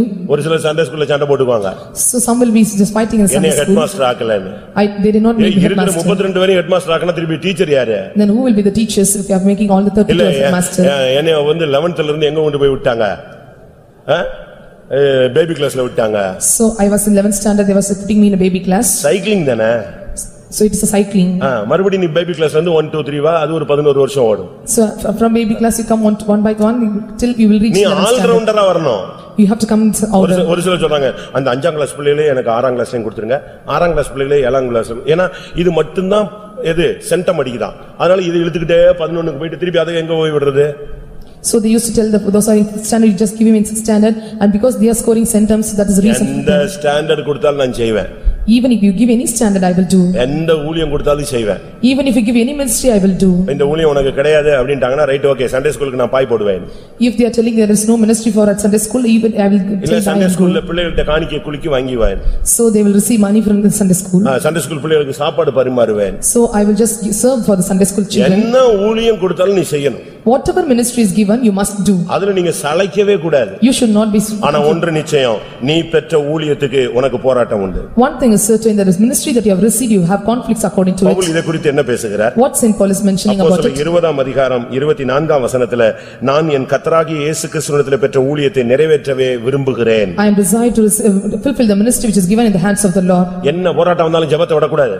So whatever conflicts may come you should not leave praying. என்ன வந்தாலும் நீ அதிகாலை ஜெபத்தை விட கூடாது. Whatever may may come, you should not leave this early morning prayer. என்ன போராட்டம் வந்தாலும் விழித்திருந்து போராடுகிற முதலாம் ஜெபத்தை விடக்கூடாது. Whatever comes is first watch prayer, you should not leave it. கர்த்தர் கிரியை செய்யலன்னு தூங்கிராத.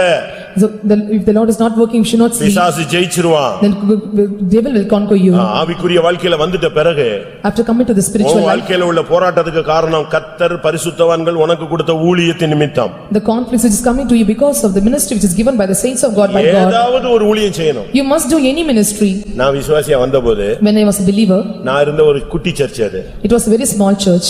அதுக்கு பாய் போடுவேன். I used to spread mats. அத பெருக்கணும், அதுக்கு பாய் போடணும். I have to clean it, I have to put mats. வாசல்ல 2 பாத்ரூம் உண்டு, அத கழுவணும். So I have to clean the bathrooms at the roadside. வெளிய ஒரு தொட்டி இருக்கும், அதுல தண்ணி நிரப்பணும். So outside there is and I have to எல்லாம் பாய் எல்லாம் போட்டு முடிச்ச பிறகு after spreading mats, மைக் எல்லாம் வச்சிட்ட பிறகு after setting mics, திருப்பி கூட்டம் ஸ்டார்ட் ஆகும். the meeting will start.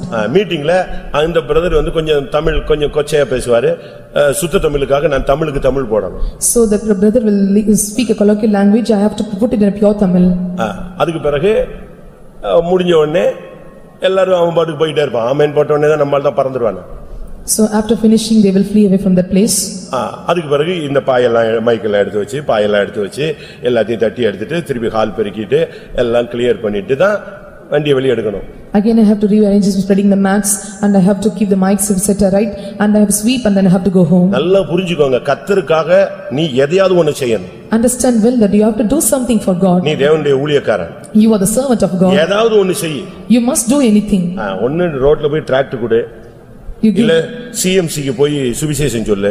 You give tracts at the roadside or go to CMC and build the gospel. அங்க போய் ஊழியம் செய்யுங்க. You go and do ministry there. ஒரு 2 வியாதியஸ்தருக்கு ஜெபம் பண்ணுங்க. You just pray for the 2 sick people.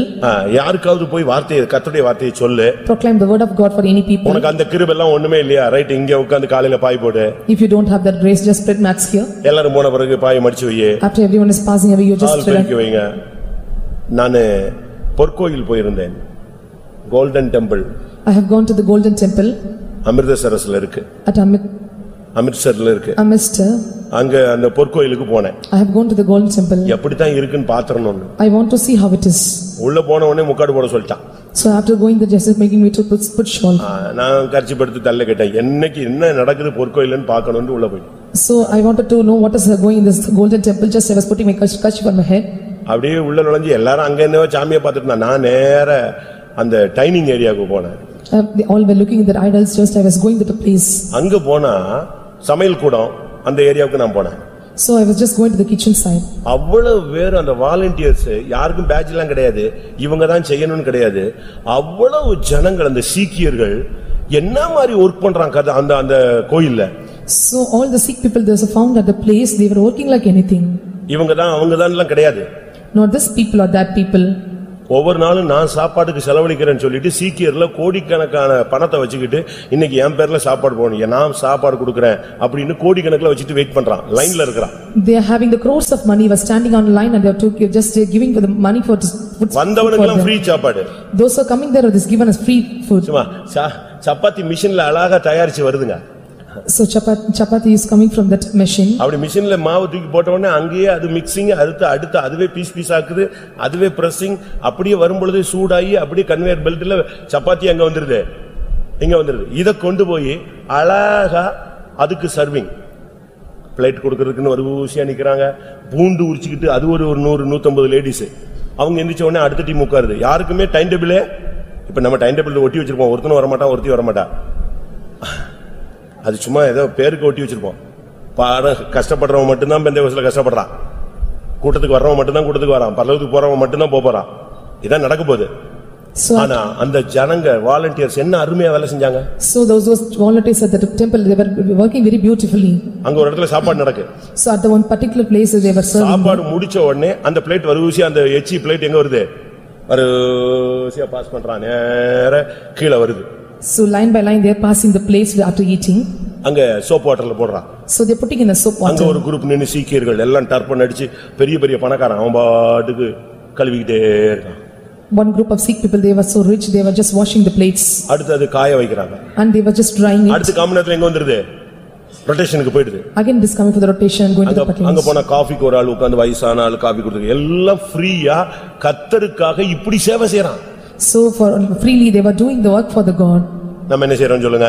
So what we are doing? ஏதாவது செய்வீங்களா? செய்றீங்களா? Will you do like that? ஒரு கலசம் தண்ணீர் கொடுத்தாலும் அதனுடைய பிரதிபலனை அடையாமல் போவதில்லைன்னு வாக்குத்தத்தமே கொடுத்துட்டாருங்க.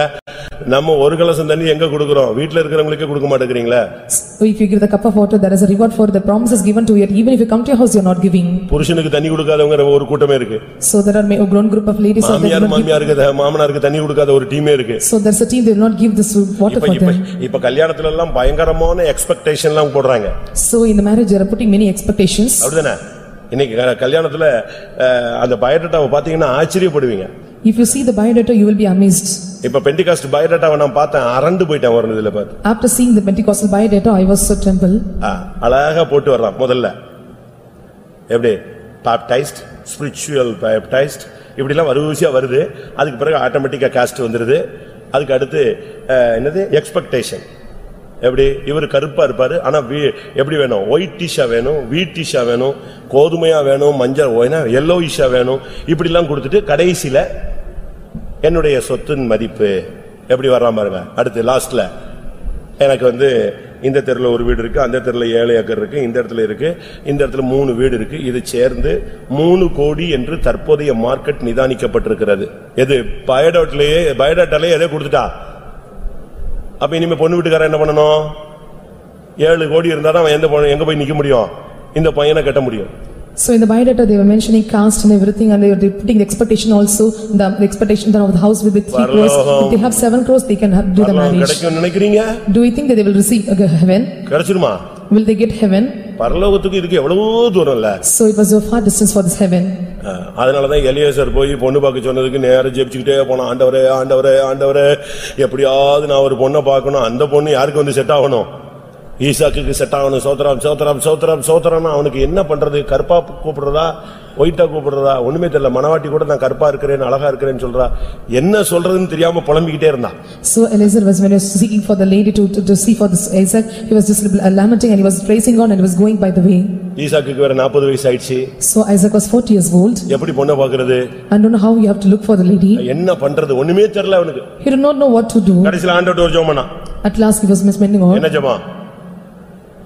எனக்கும் தண்ணி கொடுக்கணும், ஒட்டகத்துக்கும் தண்ணி கொடுக்கணும், இப்படி ஒரு ஆள் இருந்தா கொண்டு வாங்கன்னு சொன்னான். So he was telling that you have to fetch water for me and for the அப்படினா என்ன அர்த்தம்? சாகர வரைக்கும் தண்ணி ஊத்துற பாட்டியா கல்யாணம் கட்டுன்னு அர்த்தம்.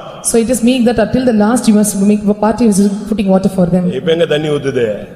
How they are pouring water. தண்ணி அங்க இருக்குல்ல, அப்படினா என்ன அர்த்தம்?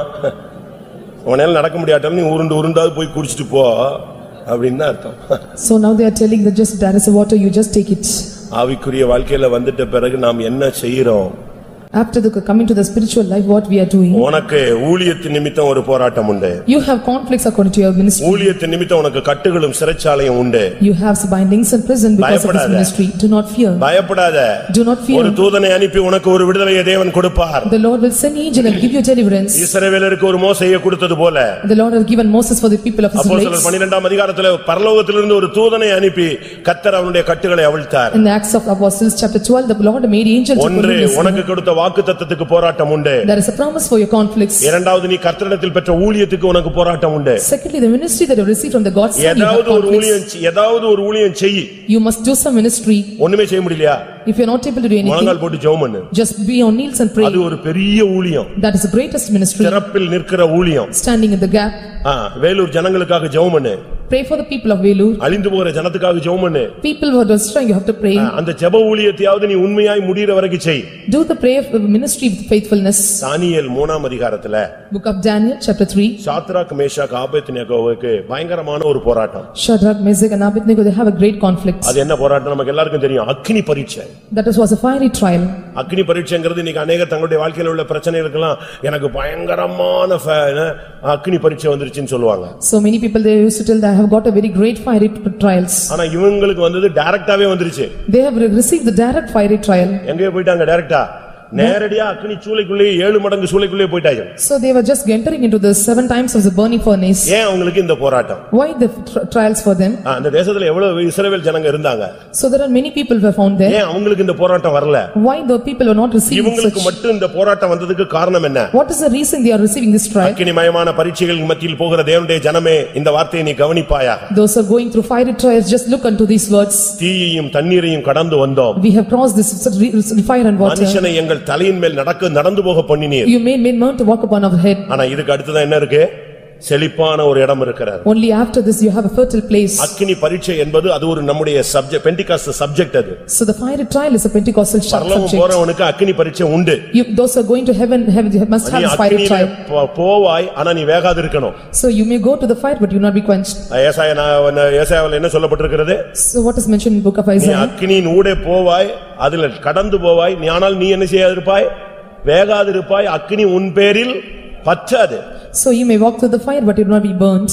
நீ அக்கினி பரீட்சையில ஒண்ணுமில்லாம போயிட்டேன்னா உன்னை நம்பி ஆண்டவர் கொடுத்த போராட்டத்துல நீ தோத்துட்டேன்னா பிரயோஜனமே இல்லையே. So if the fire trial is given to you, if you are failing in this, there is no use of giving. யோபுக்கு வந்த போராட்டம் செய்வனை அல்ல. So for Job, they are not the witchcraft problem. எந்த மந்திரவாதம் கிடையாது. Not the magics. அவனுக்கு வந்தது விசுவாச பரீட்சை. This was the trial of faith. பயங்கரமான அக்கினி பரீட்சை. It was a great fiery trial. ஒரே நாள்ல 10 பிள்ளைகள் செத்தாங்க. Even a single day 10 people got நஷ்டம். So the crores of money was lost. சரீரம் முழுவதும் வியாதி. So whole body got sickness. சொந்த மனைவி சொன்னா ஏன் உயிரோட இருக்க சாவுன்னு சொன்னா. And his wife was telling that you may die. ஆனா அந்த பரீட்சையில அவன் ஜெயிப்பான்னு கர்த்தர் நம்பி இருந்தார். But the Lord was trusting that he will win this trial. தேவனுடைய நம்பிக்கை பொய்த்து போகவில்லை. So his hope was not put in vain. அதுபோல உங்களுக்கும் அக்கினி பரீட்சைகள் உண்டு. So likewise you will also have fiery trials. ஏன்? Why? ஆராதிக்கிறவனுக்கு அக்கினி பரீட்சை உண்டு. Those who are worshiping God will have the fiery trial. நல்ல worship பண்றவனுக்கு பிரச்சனை இருக்கு. If you are worshiping very good, you will have this trial. அழகா 10:45க்கு வந்துட்டு 11:15க்கு எழும்பி போறவனுக்கு பிரச்சனையே இல்லங்க. ஏன்னா அவனுக்கு worshipே கிடையாது தெரியாது. Those who are coming 10:45 leaving at 11:15, there is no trial for him because he is not coming at time. worship பண்றவனுக்கு போராட்டம் உண்டு. Those who are worshiping God will have trials. ஆனா worship பண்றவனுக்கு ஜெயமும் உண்டு. Those who are worshiping will have the victory also. நீங்கள் ஆராதிக்கிற தேவன் உங்களை தப்புவிக்க வல்லவராய் இருந்தாரா? The Lord who worship you, whether he was arise in your midst or will escape you. அதுக்கு முன்னாலே சாத்ராக் மேஷாக் ஆபேத்நேகோ ஒரு அறிக்கையிட்டாங்க. Before that they were confessing, நாங்கள் இடைவிடாமல் ஆராதிக்கிற தேவன் எங்களை தப்புவிக்க வல்லவர்.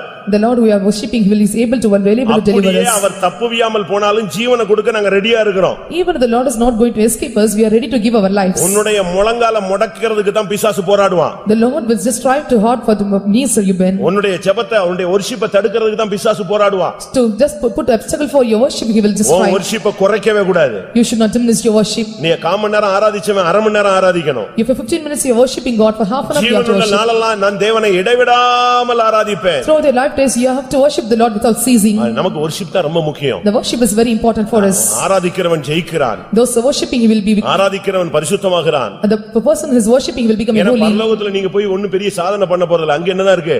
worship தான். At heaven you are not going to do any achievement, you are going to worship God. சேனைகளின் கர்த்தர் பரிசுத்தர். The Lord of hosts is holy. அதுதான் சத்தம் கேட்டுக்கிட்டே இருக்கும். That was the voice we heard. பரலோகத்துல எங்க போனாலும் ஒரு சத்தம் பரிசுத்தர் பரிசுத்தர் பரிசுத்தர். நீயும் போன உடனே ஆட்டோமேட்டிக்கா உன் வாய் என்ன சொல்ல ஆரம்பிச்சிடும்? பரிசுத்தர் பரிசுத்தர் பரிசுத்தர். Wherever you go to heaven, the voice is going to be heard as holy holy holy, and you are also going to confess holy holy holy. ஆராதிக்கிறவனுக்கு போராட்டம் உண்டு. Those who are worshiping you will have conflicts in your life. விசுவாச வீரர்களுக்கு போராட்டம் உண்டு. Those who are heroes of faith will have conflicts. வாக்குத்தத்த சந்ததிகளுக்கு போராட்டம் உண்டு. For the seed of promises will have conflicts. கர்த்தருக்காக ஊழியம் செய்கிறவர்களுக்கு போராட்டம் உண்டு. Those who are doing ministry for God will have conflicts. என்ன நடந்தது? What happened? அவங்க அக்கினியின் உக்கிரத்தை அவித்தார்கள். Because they are able to quench or consume the fire. அக்கினி அவர்கள் மேல பற்றவில்லை. The flame was not able to kindle upon them. என்ன நடந்துச்சு? What happened? தேவகுமாரனுக்கு ஒப்பானவர் அந்த அக்கினி சூளைக்குள்ள வந்துட்டாரு. And the Lord who is able to the likeness of came in the midst of the fire. நீ எதை பத்தியும் கவலைப்படாத. Do not worry about anything. உன்னுடைய ஜெபத்தை குறைச்சிராத. Do not decrease your prayer life. ஜெபத்தின் வேகத்தை குறைக்காத. Do not decrease the speed of your prayer. உன்னுடைய துதிக்கிற நேரத்தை குறைக்காத. Do not decrease the time of praising. நீ முடியலனாலும் தேவனை துதிச்சிட்டே இரு. Even it is impossible by you, just keep on praising God. உன் ஆத்துமா தேவனோடு உறவாடிக்கொண்டே இருக்கட்டும். Let your soul just be with God always. rise. உனக்குள்ள இருந்து ஒரு துதி எழும்பிக்கிட்டே இருக்கணும். Let the fire of praising burn in you. உனக்கும் தேவனுக்கும் துதியினால ஒரு தொடர்பு உண்டாகிக்கிட்டே இருக்கணும். Let there be contact with God through praising. இன்னைக்கு எத்தனை பேர் அப்படிப்பட்ட ஒரு வாழ்க்கையை வாஞ்சிக்கிறீர்கள்? How many are desiring such life? அக்கினி பரீட்சைகளை கண்டு பயப்படாத. Do not fear about the fiery trials. ஆராதிக்கிறவனுக்கு அக்கினி பரீட்சை உண்டு. Those who are worshiping God will have fiery trials. ஆனால் ஆராதிக்கிறவன் அதை விட்டு வெளியே வந்தான். Those who are worshiping came out of it. அக்கினியின் மனம் கூட அவங்க மேல வீசல. Even the smell of fire was not found in them. கர்த்தருடைய பரிசுத்த நாமத்துக்கு மகிமை உண்டாவதாக. Glory be to the holy name of God. இன்னைக்கு நீங்கள் எவ்வளவு ஆராதிக்கிறீங்க? How long you are worshiping God? நம்ம ஆராதனையை தேவதூதர்கள் உற்று நோக்குகிறார்கள்னு பைபிள் சொல்லுகிறது. And it is scripture is mentioning the angels are just looking the worship you are doing. இந்த worship வந்து பரலோகத்தின் சாயல் என்று பைபிள் சொல்லுது. So the word of God is telling that this worship is the likeness of God. நம்ம பண்ற worship வந்து பரலோகத்தின் சாயல். So it was the likeness of heaven. தேவதூதர்கள் உற்று நோக்க அதுக்கு ஆசையா இருக்கிறார்கள். Even the angels are desired to look over it. அப்ப இந்த worship நம்ம எவ்வளவு கனம் பண்ணனும்? So how we have to honor this worship? இந்த worship தான் ரொம்ப முக்கியமானது. This worship is very important. ஆராதிக்கிறவனுக்காக அக்கினி சூளைக்குள்ள தேவகுமாரனுக்கு ஒப்பான ஆவியானவர் உள்ள வந்துருவார். The spirit of God will come into the fiery furnace for the people those are worshiping God. இன்னையில இருந்து நீங்க துதிச்சு பழகுங்க. From today you start praising God. இன்னையில இருந்து ஜெபிச்சு பழகுங்க. From today you start praying. இன்னையில இருந்து அபிஷேகத்துல நிரம்பி பழகுங்க. You just be filled on இன்னையில இருந்து நீ worship பண்ணி பழகு. From today you just worship God. போடு முழங்கால. கைகளை உயர்த்து. Lift up your hands. கண்ணை மூடு. Close your eyes. நீ ஆண்டவரை நோக்கி சத்தமிட்டு கூப்பிடு. Look unto God and cry. இரவும் பகலும் உன்னின் கண்ணின் கருப்பு விழிகளை சும்மா இருக்க ஒட்டாதே. Day and night you just make your eyes not pain. ராத்திரியிலே முதல் சாமத்தில் எழும்பு. At night at first watch you just get up. நதி எவ்வளவு கண்ணீர் விடு. You just shed your tears like water river. இப்படி தான் பைபிள் சொல்லுகிறது. So the scripture is telling like this. இன்னைக்கு நம்மள எத்தனை பேர் சாத்ராக் மேஷாக் ஆபேத்நேகோ தானியேல் மாதிரி worship பண்றோம்? How many are worshiping God like Shadrach, Meshach and Abednego? இதே போன்ற பாதை பவுலுக்கும் சீலாவுக்கும் வந்தது. Paul and Silas got such path in their life. சரியான அடிச்சு ரத்த காயமாயிட்டாங்க. So they was getting this blood shed. கால்கள் தொழுமரத்துல கட்டப்பட்டு விட்டது. So the legs were bound with the trees. Night ஆயிடுச்சு. It was night. எல்லாரும் தூங்கிட்டு இருக்காங்க. Everyone was sleeping there. இவங்க ரெண்டு என்ன பண்ணாங்க? What they did? முழங்கால் போட முடியாது. They are not able to be on knees. ஏனா கால் வந்து தொழுமரத்துல அப்படி கப் மாதிரி மாட்டி வச்சிருக்கு. Because their legs were tied over the tree. தொழுமரம் உங்களுக்கு தெரியும் தானே? You know the tree well? கால் கரெக்ட்டா இப்படி வச்சா காலை வச்சிட்டா அப்படி கப் மாதிரி மாட்டிடுவான். So if you கீழ ஒரு மரம் மேல ஒரு மரம். If you are keeping your legs there upon the tree and below tree. அத புடிச்சி வச்சி அப்படியே ரத்தமாயிடுச்சு. So it was just blood was shedding over them. ஆனா அவங்க என்ன பண்ணாங்க? What they did? ஏன் ஆண்டவரே? Why Lord? ஏன் என்னை விடுதலையாக்கவில்லை? Why you did not deliver me? உமக்கு கண் இல்லையா? Don't you have eyes? இப்படிலாம் கேட்டாங்களா? Did they ask like that? அவங்க ரெண்டு பேரும் போட்டு உட்கார்ந்து ஆவியில் நிறைஞ்சு கர்த்தரை பாடி துதிக்க ஆரம்பிச்சிட்டாங்க. They started to be feeling anointing and they were praising God. சிறைச்சாலையின் அஸ்திபாரங்கள் அசைந்தது.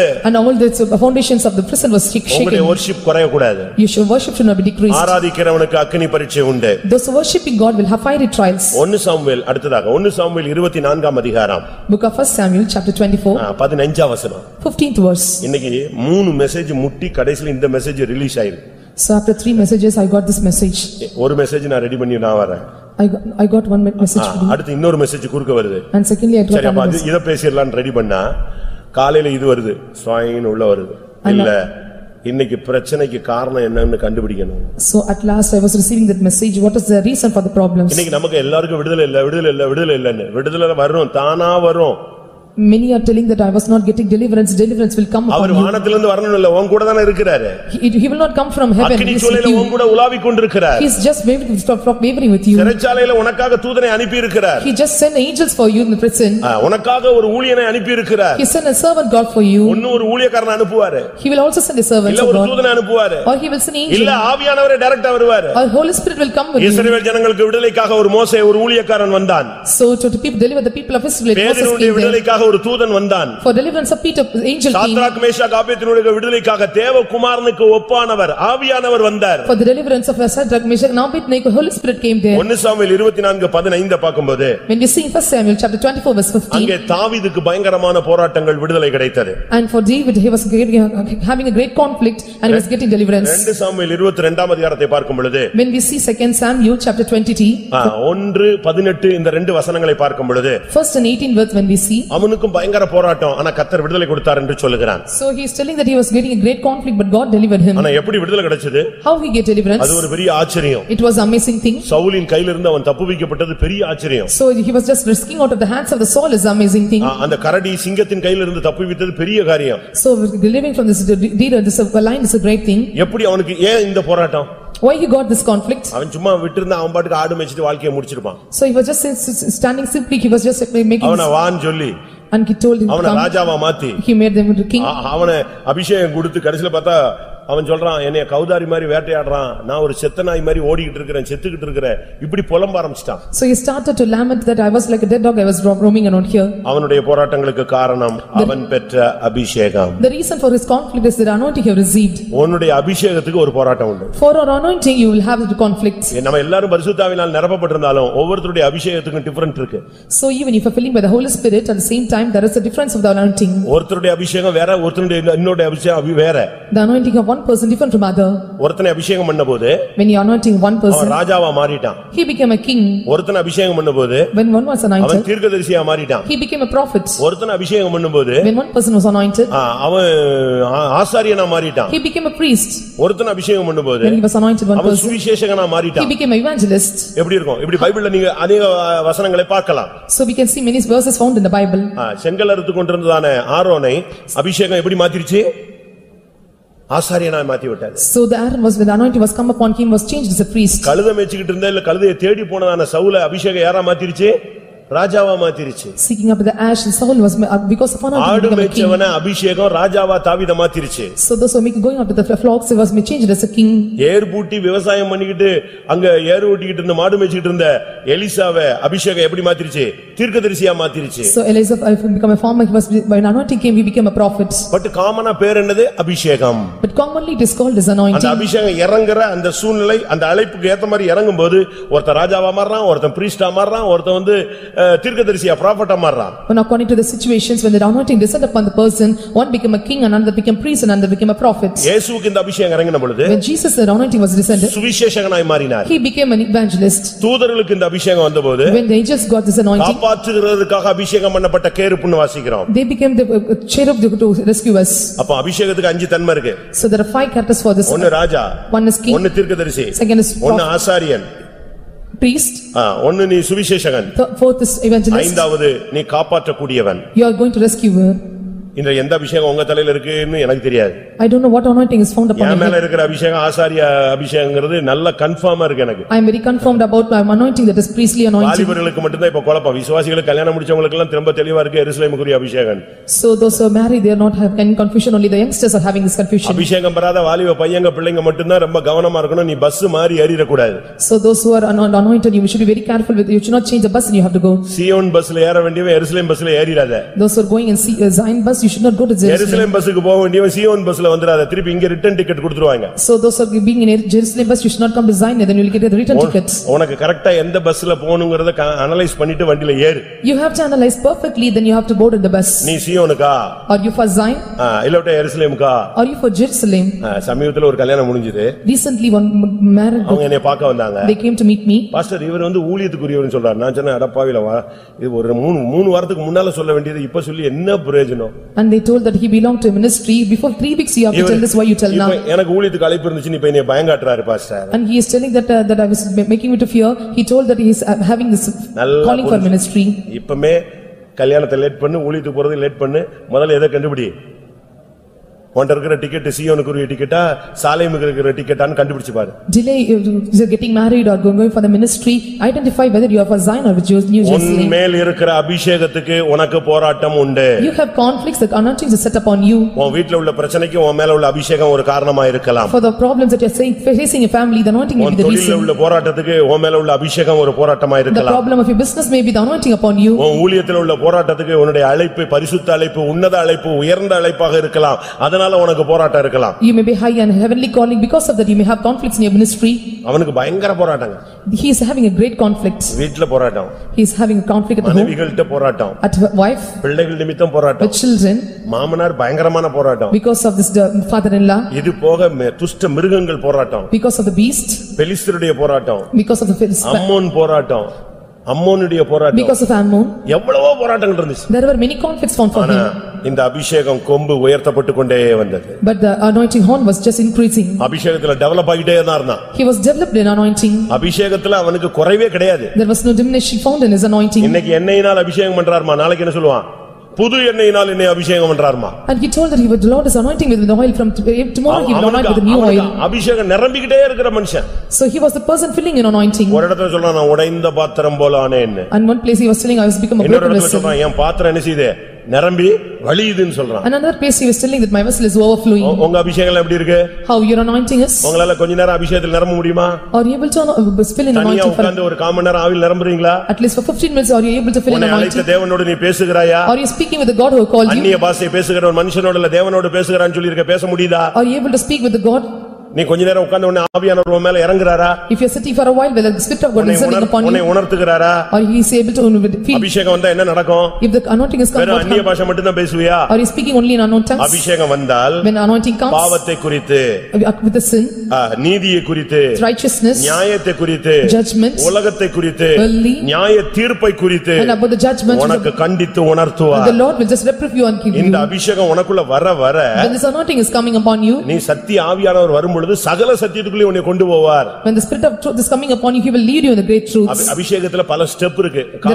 டைம் வரும்போது நான் அதை பிரசங்கம் பண்றேன். There are many steps in anointing and when the time comes I will preach. அந்த ஒவ்வொரு அபிஷேகத்திலயும் ஒவ்வொரு முன்னேற்றம் இருக்கு. So for every anointing there is a growth. இன்னைக்கு நம்முடைய அபிஷேகத்துக்கு நிமித்தம் தான் நமக்கு போராட்டம். So according to the anointing which is given to you we are having conflicts. இடத்துல உனக்கு மட்டும் தான் போராட்டம் நினைக்காத. நீதான் அபிஷேகத்தை காத்துக்கொண்ட ஒரு ஆள். So don't think that when you are having the conflict you are the person who preserve this anointing. அபிஷேகத்தை இழந்துட்ட பிறகு உனக்கு போராட்டமே கிடையாது. ஏன்னா அவன் ஜெயிச்சிட்டான். When you leave this anointing there is no victory for you because he conquered you. அதனால தான் தேவன் உன்னை விட மாட்டேங்கிறாரு. So the Lord is not leaving you. உன்னை அப்பப்ப தூண்டி விடுவாரு. He will induce you. உன்னை தூண்டி விடுவாரு. He will induce you. அப்பப்ப உனக்கு புதிய ஒரு அபிஷேகத்தை கொடுப்பாரு. So he will giving you new anointing. ஒரு அக்கினி உன் மேல இறங்கும். And a fire will come upon you. உடனே நீ எழும்பிடுவ. And you will be rising up immediately. முடங்கி கிடந்த ஒரு ஆள் முடவனா இருந்த நீ எழுந்து குதிக்க ஆரம்பிச்சிடுவ. And you who are lame will be leap and you will jump. அருமையானவர்களே அபிஷேகத்தின் நிமித்தம் உங்களுக்கு போராட்டம் உண்டு. Through anointing because of the anointing you will get the prize. உலகத்தில் இருப்பவனிலே உங்களுக்குள் இருக்கிறவர் பெரியவர். Greater than he is the world is greater than he. எத்தனை பேருக்கு இப்படிப்பட்ட போராட்டங்கள் இருக்கு? How many are having this conflict? நீங்க பைபிள்ல படிச்சு பாருங்க. You can see in the Bible. 12 சீஷர்களை விட பவுலுக்கு தான் அதிகமான போராட்டம். So when we compare this 12 disciples Saint Paul is having great conflicts. Why? அவனுடைய அபிஷேகம் விலையேறப்பட்ட அபிஷேகம். His anointing is precious. அவனுக்கு சரியான அபிஷேகம். He is having a right anointing. அந்த அபிஷேகத்துல அவன ஒருத்தனுமே ஒண்ணுமே பண்ண முடியாது. With that anointing no person can do any harm to him. அடி வாங்கிக்கிட்டே இருப்பான். He was getting beating. எப்படி தான் இவ்வளவு அடி வாங்குனான்னு எனக்கு ஆச்சரியமா இருக்கு. I was so amazed how he got beatings this much. நம்ம ஆளுங்க ஒரு அடி அடிச்சிட்டான் அப்படினா உடனே பேப்பர்ல போட்டுறான். So if one person is getting beating they will just put in a newspaper. 195 சவுக்கடி Pavul வாங்குனாரு. So 195 of straps God was Saint Paul. 36 மணி நேரம் தண்ணில ஊறிட்டு கிடந்தான். So 36 hours he was sinking in the water. ஒரு இடத்துல கல் எறிஞ்சு செத்து போய்ட்டான் நினைச்சு அவன் நாய் மாதிரி இழுத்து கொண்டு வந்து வெளிய போட்டு போய்ட்டாங்க. So at one place just was stoning him and he was just like a dog they were pulling away. அடுத்த நாள் கொஞ்ச நேரத்துல சீசர் எல்லாம் நின்னு ஆண்டவரே ஐயோ அப்போஸ்தலன் செத்துட்டாரே ஏசப்பா நான் டப்புன்னு எழும்பிட்டான். எழும்பி அடுத்த தெருல வந்து பிரசங்கம் பண்றான். So the apostle started to pray for him was coming rising up and he was preaching in the next street. நீங்க அப்படி செய்வீங்க? Will you do like that? உங்களுக்கு அப்படி செய்ய முடியுமா? Are you able to do like that? ஒரு விசுவாசி ஒரு இடத்துல போய் சுவிசேஷம் சொன்னாரு. A believer was going to a particular place and was preaching the gospel. ஒருத்தன் வந்து பலார்னு அடிச்சிட்டான். One person slapped at him. ஒருத்தன் வந்து அந்த மெகாபோன்லாம் புடிங்கிட்டு போய்ட்டான். And he just மெகாபோன்லாம் புடிங்கிட்டு போய்ட்டான். He was taking away all the megaphone. அவர் எனக்கு ஃபோன் பண்ணாரு. He just called me. ஐயா என்னை அடிச்சிட்டாயா? He beat me. N மெகாபோனை புடிங்கிட்டு போய்ட்டாயா? And you also taken away this megaphone. என்னையா பண்ண நீ எங்க இருக்கேன்னு கேட்டேன். I asked where you are, what you are doing. சம்பந்தமே இல்லாம திண்டுக்கல்ல போய் சுவிசேஷம் சொல்லி அடி வாங்கிட்டான். So without knowingly he was going to Dindigul and was preaching meetings. நான் ஜெபம் பண்றேன். I told I will pray. இல்லையா காது வீங்குதுயா ஜெபம் பண்ணுங்கயா.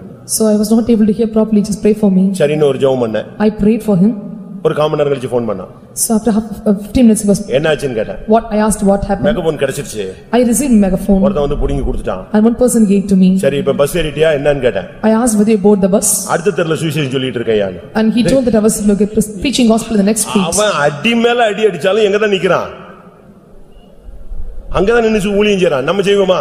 Beating upon the beating he is receiving. கொனவட்டத்துல யாராவது இப்படி மெகாபோனை வச்சுக்கிட்டு எவனாவது ரோட்ல போய் ஊழியம் செய்றீங்க? Is any people ஆமென் அப்படின உடனே ஒரு டீம் அங்க போய்டும். அடுத்து ஆமென் உடனே எங்க டீம் எல்லாம் அங்க போய்டும். அடுத்த ஆமென்ன உடனே ஒரு டீம் எல்லாம் காரை தூக்கிட்டு ஒரே ஓட்ட ஓடிடுவான், விட்டா போதும் இருந்தாலும் மணி இழுத்துக்கிட்டே போயிட்டானேன்னு சொல்லி. So after putting amen, they will flee away from this place. இன்னைக்கு நம்ம எல்லாரும் அப்படித்தான் பிச்சுக்கிட்டு ஓடுறோம். யார் இயேசுவுக்காக அபிஷேகத்து நிமித்தம் நீ போய் எதையாவது ஒன்னு செஞ்சேன்னு சொல்ற? Can you tell any person tell true because of anointing have you able to perform something for God? ஆனா உனக்கு இருக்கிற போராட்டம் அபிஷேகத்தின் நிமித்தம். Because of the conflict, the anointing you are having conflicts. கர்த்தருடைய பரிசுத்த நாமத்துக்கு மகிமை உண்டாவதாக. Glory be to the holy name of God. எரேமியா 40ஆம் அதிகாரத்தை பாக்கும்போது when we see book of Jeremiah for chapter 40, எரேமியாவை கொண்டு போய் ஒரு உளையில தூக்கி போட்டாங்க. So just they are putting in a ஒரு டிச்சில தூக்கி ஒரு கிணத்துக்குள்ள போட்டு உள்ள தூக்கி போட்டாங்க. They put in a well. புரியுதா? அந்த கிணத்துல தண்ணி கிடையாது, என்ன இருக்கு? உளை.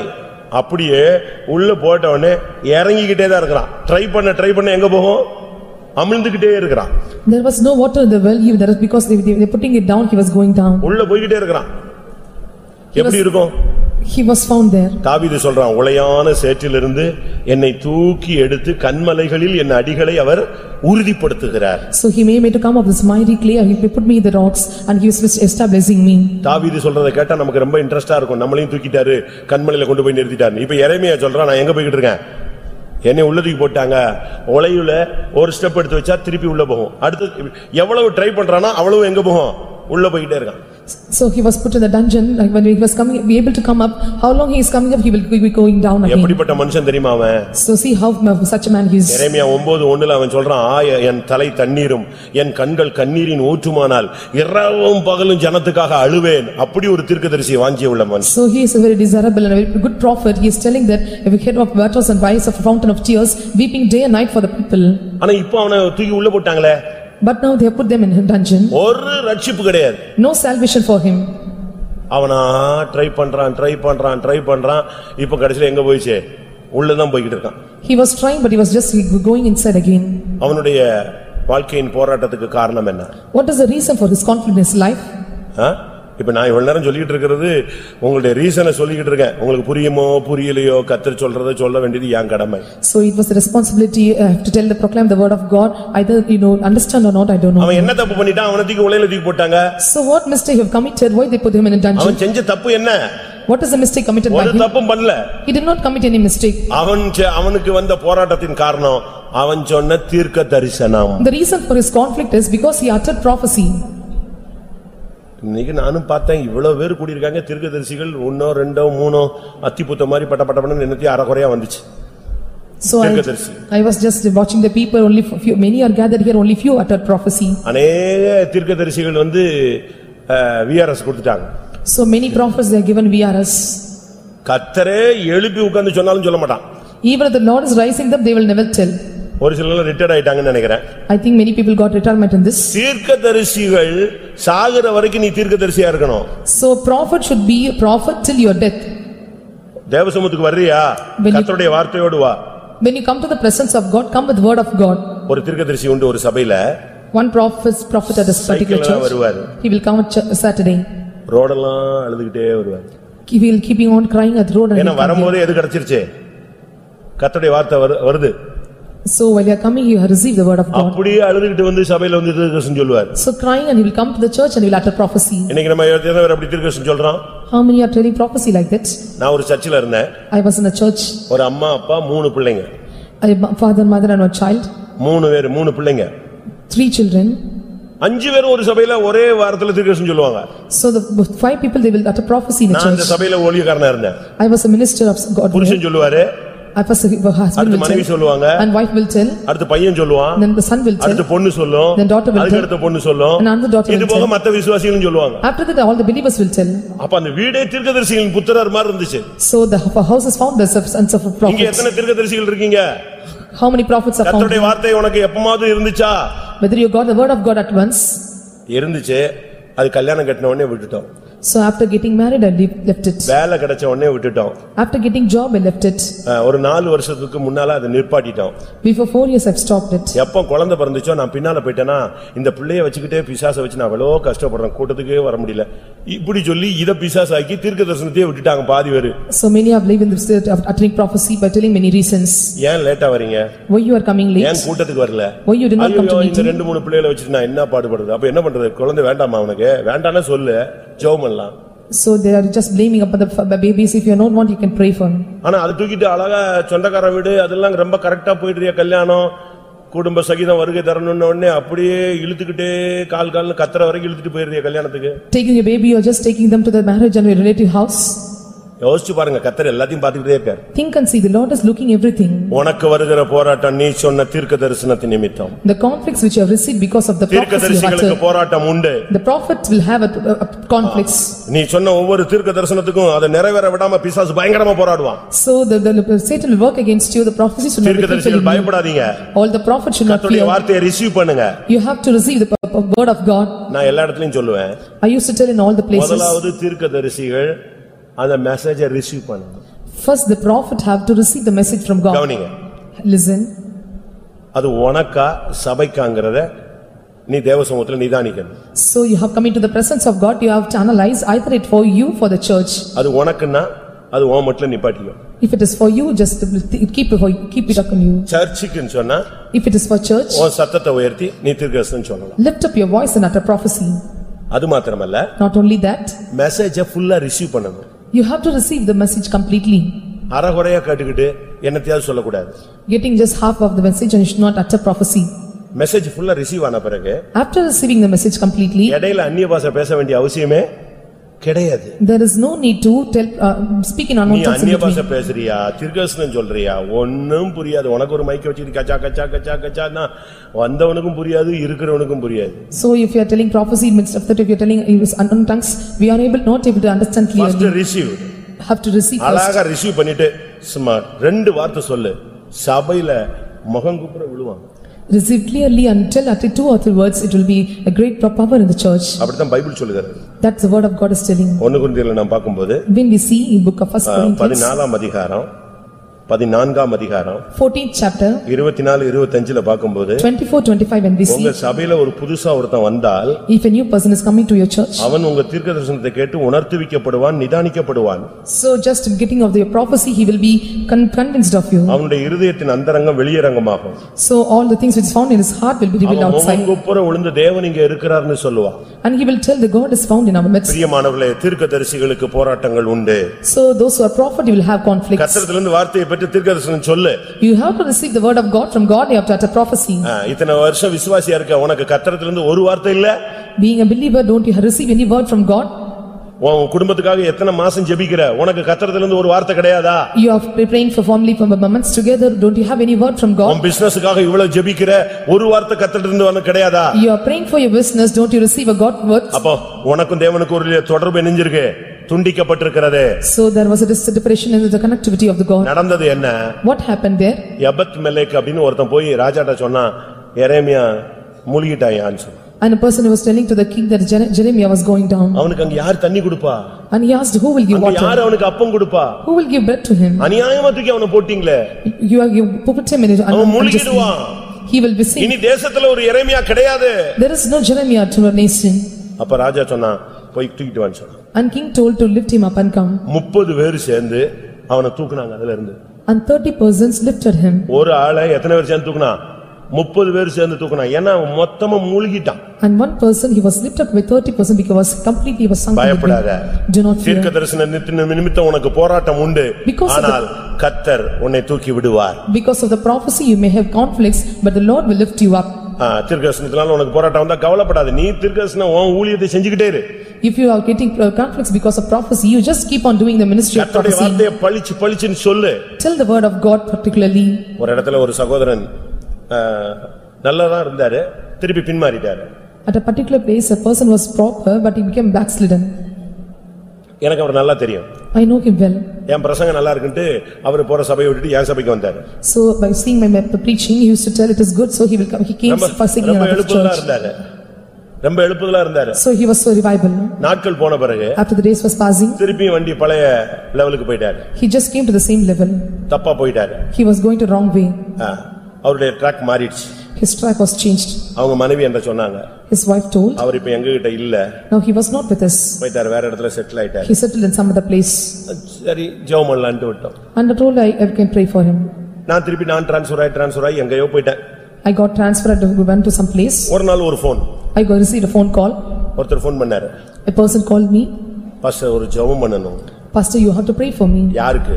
I told அந்த ஆளு சொல்லி பேர் சொன்னாரு. And he mentioned his name. அவன பின்மாரி போய்ட்டான், அவனுக்கு என்ன ஜெபம் பண்றது? I told that he got backslidden, why I have to pray for him? அவனுக்கு எதுக்கு ஜெபம் பண்ணனும்? Why should I pray for him? இல்ல பாஸ்டர், இப்போ ஒரு பயங்கரமான வியாதியில இருக்காரு. Now he was in a terrible sickness. என்ன வியாதி? What is the sickness? படுத்தா பேச முடியும், உட்கார்ந்தா பேச முடியாது. So if he was able to sleep, lying down he can speak, if he was getting up he cannot speak. எப்படி ஒரு வியாதி? See what a problem. பெட்ல படுத்திருந்தா பேசலாம். If he was laying on the bed he can speak. வண்டி ஸ்ட்ரைட்டுக்கு வருதுன்னா என்ன வராது? பேச்சு திறன் டப்புன்னு கட் ஆயிடும். If he is sitting straight he cannot speak.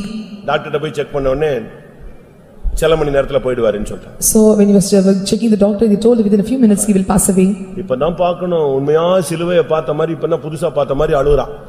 So he was just screaming and he was crying, looking at the ஒரே cross. அழுக, பயங்கரமான ஜெபம். So he was praying. பாவம், அந்த மனைவி சின்ன வயசு.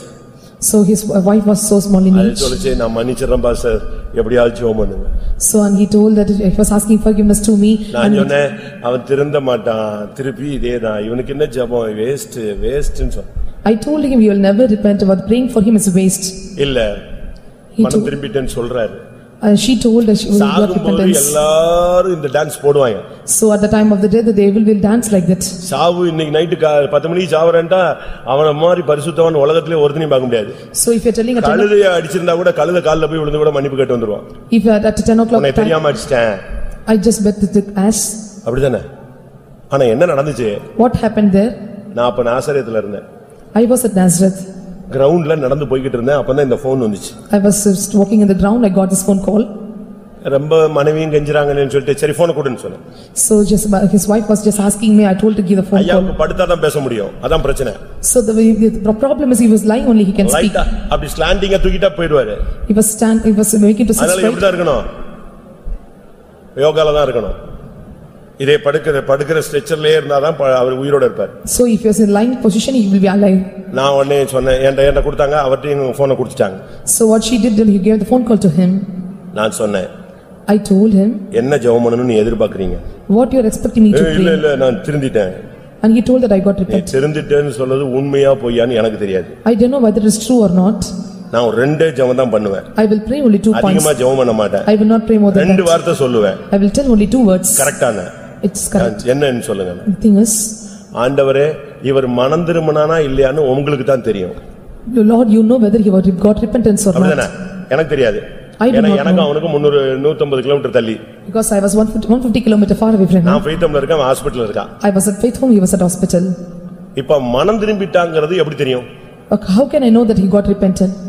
நான் ஒரே ஜெபம் தான். ஆண்டவரே, இவன் மனம் திரும்பி இருந்தால் இன்றைக்கு சுகம் கொடும், இல்லாவிட்டால் நியாய தீர்ப்பு செய்யும், இயேசுவின் நாமத்தில் பிதாவே. டப்புன்னு முடிச்சிட்டேன். So I prayed them, if God repented, let him be healed. If it is not repented, he put in judgment. நான் வேணும்னு செய்யல, அந்த நேரத்துல இப்படி தான் ஜெபம் வந்துச்சு. So this is a prayer I was able to do at that time.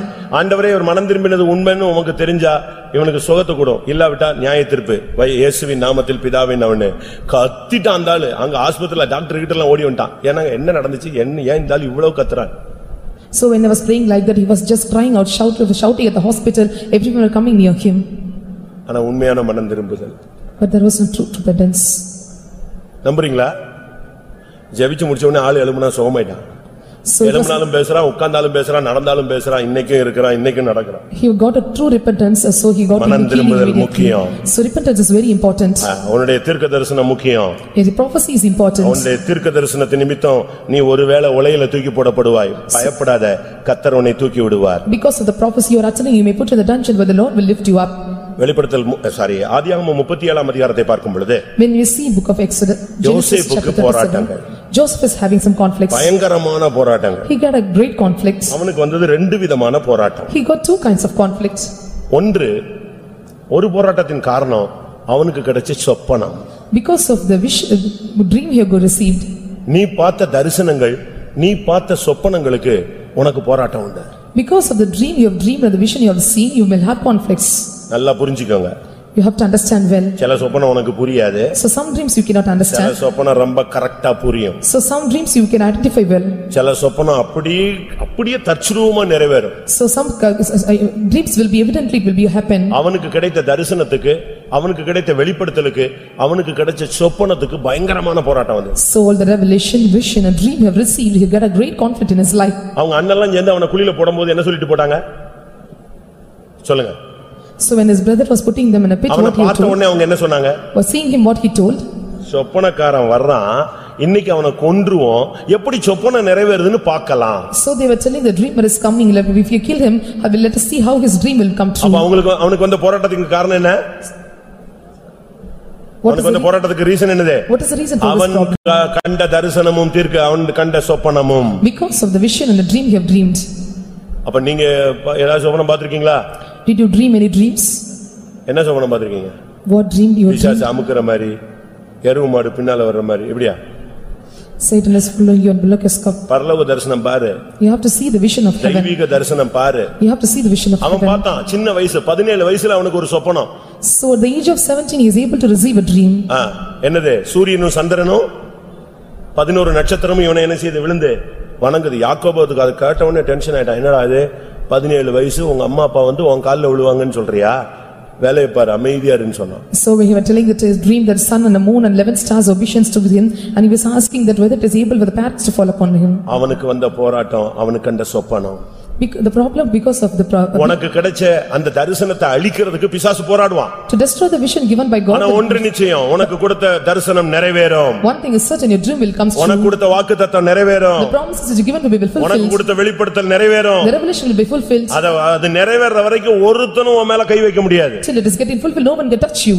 அந்நியர் கையில நீ ஒப்புவிக்கப்படலாம். You may be put in the given in the strange hands. ஆனா நீ சிங்காசனத்துக்கு வந்து சேருவாய். But you will come to the throne. ஆனபடியால் உனக்கு கிடைச்ச சொப்பனத்துக்கும் தரிசனங்களுக்கும் உனக்கு போராட்டம் உண்டு. So for all the dreams and vision you have received, you will have conflicts. கர்த்தர் ஒரு சகோதரனை எழுப்பி அவனை அவங்க கையில தப்பு வச்சு ஒரு குழியில போட வச்சு சேல்ஸ் பண்ண வச்சு அழகா அவனை சிங்காசனத்துக்கு கொண்டு போயிட்டார். So the Lord is making to put in the pit because of the brethren, and he was making to put on the throne. பாடுகள், வேதனைகள், போராட்டங்கள், நிந்தைகள், அவமானங்கள் சிங்காசனத்தினுடைய வழிகள்.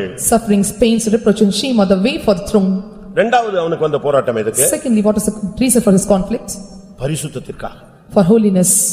பாவத்தை விட்டு விலகி ஓடுறதுக்காக அவனுக்கு பயங்கரமான போராட்டம். So to get or flee away from the sin, he is having great conflicts. பாவம் அவனை கையை பிடிச்சு இழுத்துச்சு. The sin is just holding him. ஆனா உதறி விட்டு போயிட்டான். He was shaken, he was going away. ஆனா கிடைச்சது என்னது?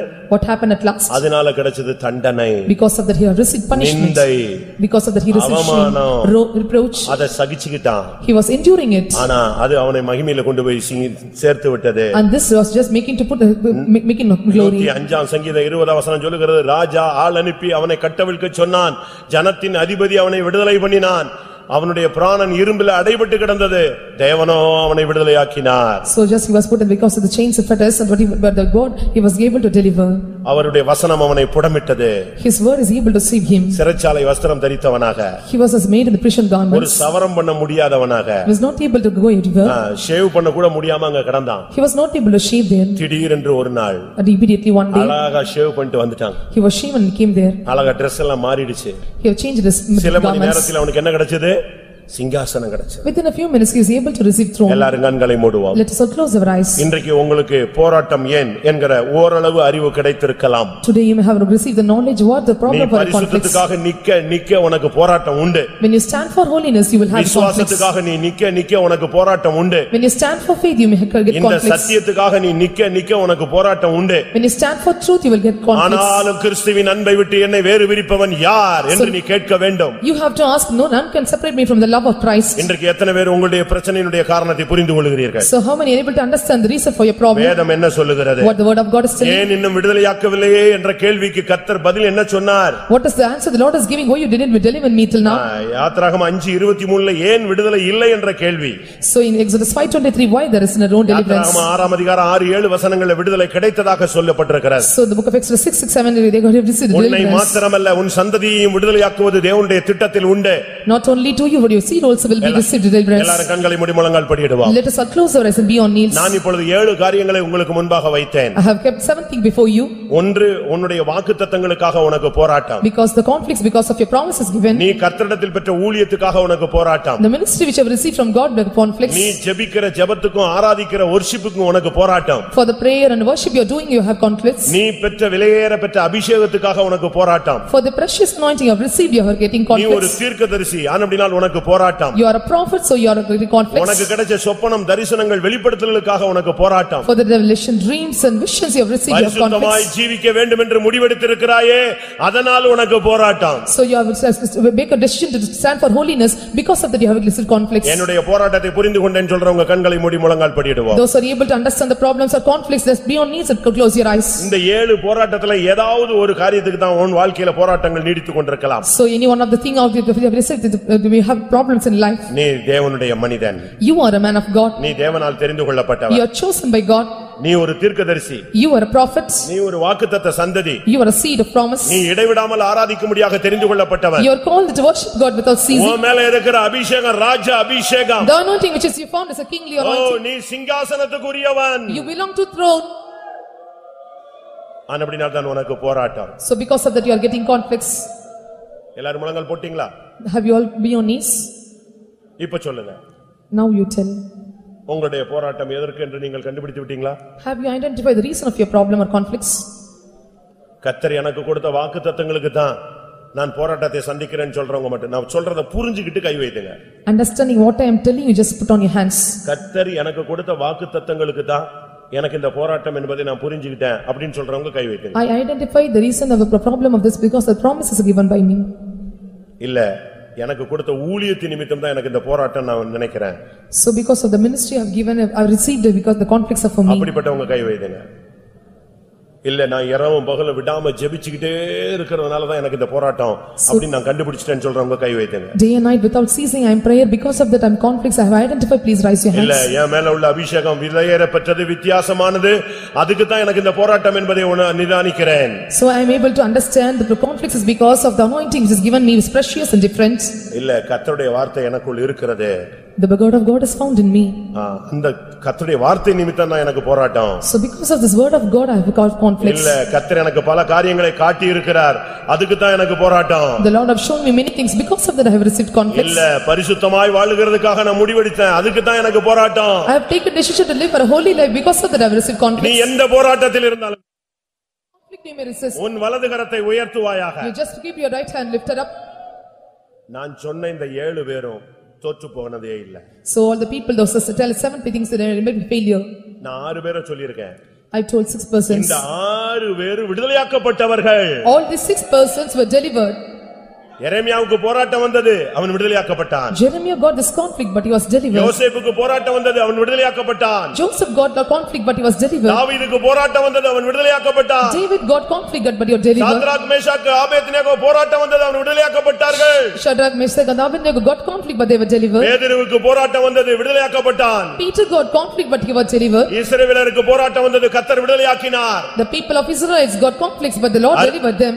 அருமையான தேவனுடைய ஜனமே, Dear child of God, உனக்காக உன் விடுதலைக்காக இன்றைக்கு கர்த்தர் ஒரு ஊழியக்காரனை எழுப்புவார். for you, for your deliverance, the Lord will rise as a servant of God for you. இன்றைக்கு உன்னுடைய விடுதலைக்காக ஒரு தூதனை அனுப்புவார். The Lord is going to send angel for your deliverance. இன்றைக்கு உன்னுடைய விடுதலைக்காக பரிசுத்த ஆவியானவர் இறங்கி வருவார். The Lord with Holy Spirit descend upon you to give deliverance for you. இன்றைக்கு உன் அபிஷேகத்துக்காக ஆண்டவரே, உன்னுடைய விடுதலைக்காக ஆண்டவரே இறங்கி வருவார். For your deliverance, the Lord himself will come upon you. உலகத்தில் இருக்கிறவனில் உனக்குள் இருக்கிறவர் பெரியவர். He that is in the world is greater than he that is in you. உனக்காக ஒரு மனிதனை எழுப்புவார். The Lord will make a person rise up for you. உனக்காக பரலோகமே இறங்கி வரும். Upon you. உனக்கு ஒரு விடுதலை உண்டு. There is a deliverance for you. உன் துக்க நாட்கள் முடிந்து போகும். Your days of sorrows will be end. உன் போராட்ட நாட்கள் முடிந்து போகும். The days of your conflicts will be end. உனக்கு விடுதலை இல்லை என்று நீ சொல்லாதே, கர்த்தர் விடுதலையின் நாட்களை வைத்திருக்கிறார். Don't tell that I have not had deliverance. The Lord have kept the days of ஒருவேளை deliverance for you. இன்றே விடுதலையின் நாள். This is the day of deliverance. இன்றே விடுதலையின் நாள். This is the day of deliverance. நீ பயப்படாத. Do not fear. உன் ஊழியத்தை தைரியமா செய்யு. Do your ministry boldly. கர்த்தருடைய வார்த்தையை தைரியமா சொல்லு. Proclaim the word of God boldly. நல்ல அபிஷேகத்துல நிரம்பு. You receive the anointing and be filled with இரவும் it. பகலும் தேவனை நோக்கி கூப்பிடு. Day and night you cry unto God. உன் ஊழியத்தை விடாதே. Do not forsake the ministry. கர்த்தர் உன்னை அபிஷேகம் பண்ணி இருக்கிறார். The Lord has anointed you. உனக்கு விடுதலை உண்டு. There is a deliverance for you. உனக்கு ஜெயம் உண்டு. There is a victory for you. உனக்கு சிங்காசனம் உண்டு. There is a throne for you. ஆமென். ஹalleluya. ஹalleluya. ரிகபா திடாபகா திடாபானியா. ஓ திடாபகா திடாபகா திடானியா.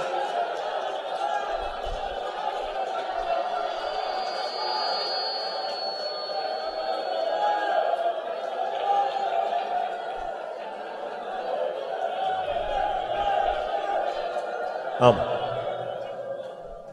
என் லைஃப்ல இன்னைக்கு காலையில என் பிரச்சனைக்கு ரீசன் என்னங்கறத நான் கண்டுபிடிச்சிட்டேன். Those are telling that I have identified the reason for my problem this morning. அப்படி கண்டுபிடிச்சிட்டேன், கர்த்தருடைய வசனத்தின் வெளிச்சத்துல நான் கண்டுபிடிச்சிட்டேன்னு சொன்னவங்க மட்டும் கை வைத்துங்க. அவங்களுக்கு ஒரு அபிஷேகம், அவங்களுக்கு ஒரு விடுதலை. Because of the light of the word I have received, they identify the problem. They put up your hands, there is a deliverance for you. மத்த யாருக்கும் பிரச்சனை வராது. The other persons will not get conflicts. மத்த யாருக்கும் இந்த போராட்டம் கிடையாது. And others will not have this conflict. உனக்கு மட்டும் தான் இந்த பிரச்சனை. Only you will have this problem. இப்ப நான் திரும்பவும் சொல்றேன், உனக்கு மட்டும் தான் கர்த்தர் விடுதலையும் தர போகிறார். Again I am telling the Lord is going to deliver. இன்றைக்கு விடுதலையின் நாள். This is the day of deliverance. கர்த்தர் உனக்காக எழுந்தருளும் நாள். This is the day the Lord is going to rise up for you. ஒரு தூதனை அனுப்புவார். The Lord will send an angel. ஒரு மனிதனை அனுப்புவார். The Lord will send a man. ஒரு ஊழியனை அனுப்புவார். The Lord will send a servant of God. அவரே இறங்கி வருவார். Or he himself will come upon us.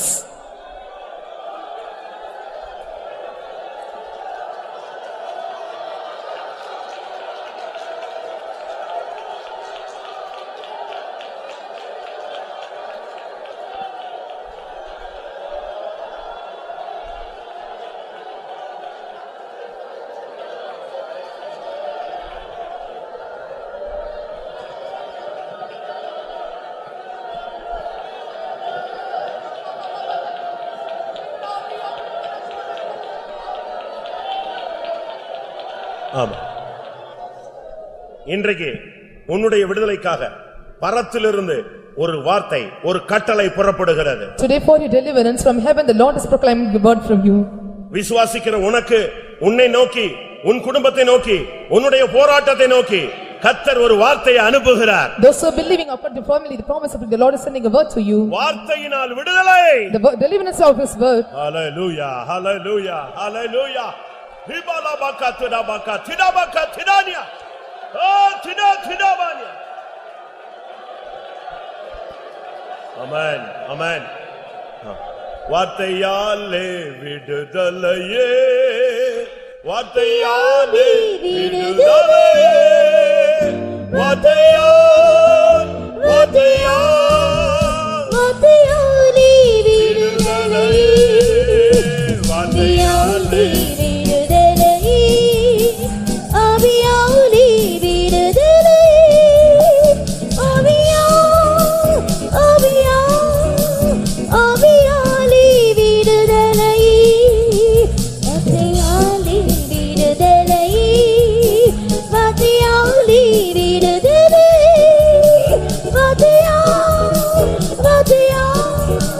வார்த்தையாலே விடுதலையே, ஆவியாலே விடுதலையே, ஆவியாலே விடுதலையே,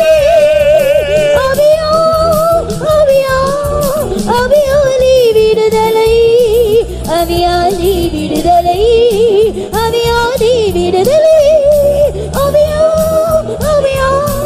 ஆவியாலே விடுதலையே, ஆவியாலே விடுதலையே,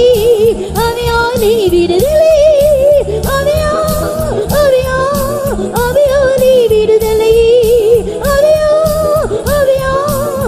ஆவியாலே விடுதலையே, ஆவியாலே விடுதலையே, ஆவியாலே விடுதலையே. Hallelujah, amen. ஆமென். பிரியமானவர்களே, Dear beloved, விடுதலைக்கு 4 வழிகள் வேதத்தில் சொல்லப்பட்டிருக்கிறது. there are 4 ways for given for the deliverance. இந்த 4ல ஏதாவது ஒரு வல்லமையினால் உனக்கு இன்னைக்கு விடுதலை பெறாம இந்த கூட்டத்தை முடிச்சு பிரயோஜனம் கிடையாது. So there is no use of receiving one of the 4 powers. பிரச்சனைக்கு காரணத்தை நீங்க புரிஞ்சுக்கிட்டீங்க. You have identified the reason for your problem. But அதுக்கு விடுதலை வேணுமே. But you want deliverance for it. குமாரன் உன்னை விடுதலையாக்கினால் மெய்யான விடுதலை. If the Son is delivered, surely you will be delivered. சத்தியத்தை அறிவீர்கள், சத்தியம் உங்களை விடுதலையாக்கும். You will know the truth and the truth will be deliverance. கர்த்தருடைய ஆவி எங்கே உண்டோ அங்கே விடுதலை உண்டு. By the Spirit of God there is liberty. அவருடைய கிருபை உன்னை விடுதலையாக்கும். His grace will set right or deliver. எதையாவது ஒன்றை நோக்கி தேவன் அனுப்பட்டும். The Lord have to send anyone among you. ஒன்று ஒரு அபிஷேகம் இறங்கட்டும். Either the anointing will come upon you. ஒன்று ஒரு வல்லமை இறங்கட்டும். Or the power will come upon ஒரு you. கிருபை இறங்கட்டும். The grace descend upon you. ஒரு வார்த்தை இறங்கட்டும். The word of God come upon you. Amen, amen, amen.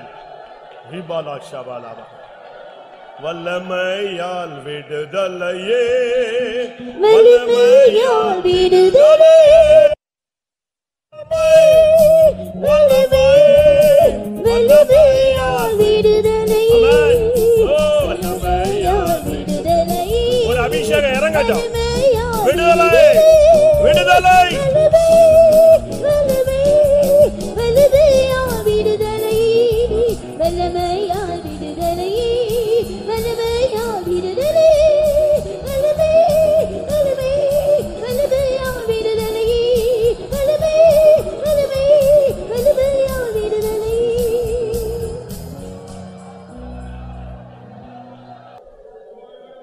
ஏன் போராட்டம் என்று கேள்வி கேட்டுக் கொண்டிருந்த ஒவ்வொருவருக்கும் வசனத்தின் நிமித்தம் கர்த்தர் கொடுத்த பதில்களுக்காய் ஸ்தோத்திரம் பண்ணுவோம்.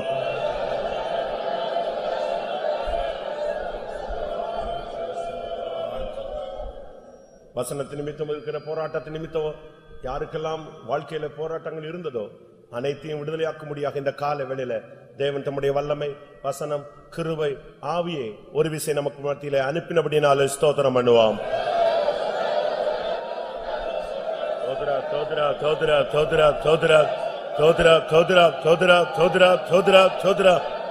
மெய்யாகவே விடுதலை உண்டு, அதற்காக ஸ்தோத்திரம் பண்ணுவோம். வசனம் கேட்ட ஒவ்வொருவரையும் விடுதலையாக்கி சிங்காசனத்துக்கு சுதந்திரவாளிகளாய் மாற்ற முடியாய் ஸ்தோத்திரம் பண்ணுவோம். பிதா குமாரன் பரிசுத்த ஆவியானவருக்காய் ஸ்தோத்திரம் பண்ணுவோம். எல்லா மகிமையும் அவருக்கே செலுத்தி ஸ்தோத்திரம் பண்ணுவோம்.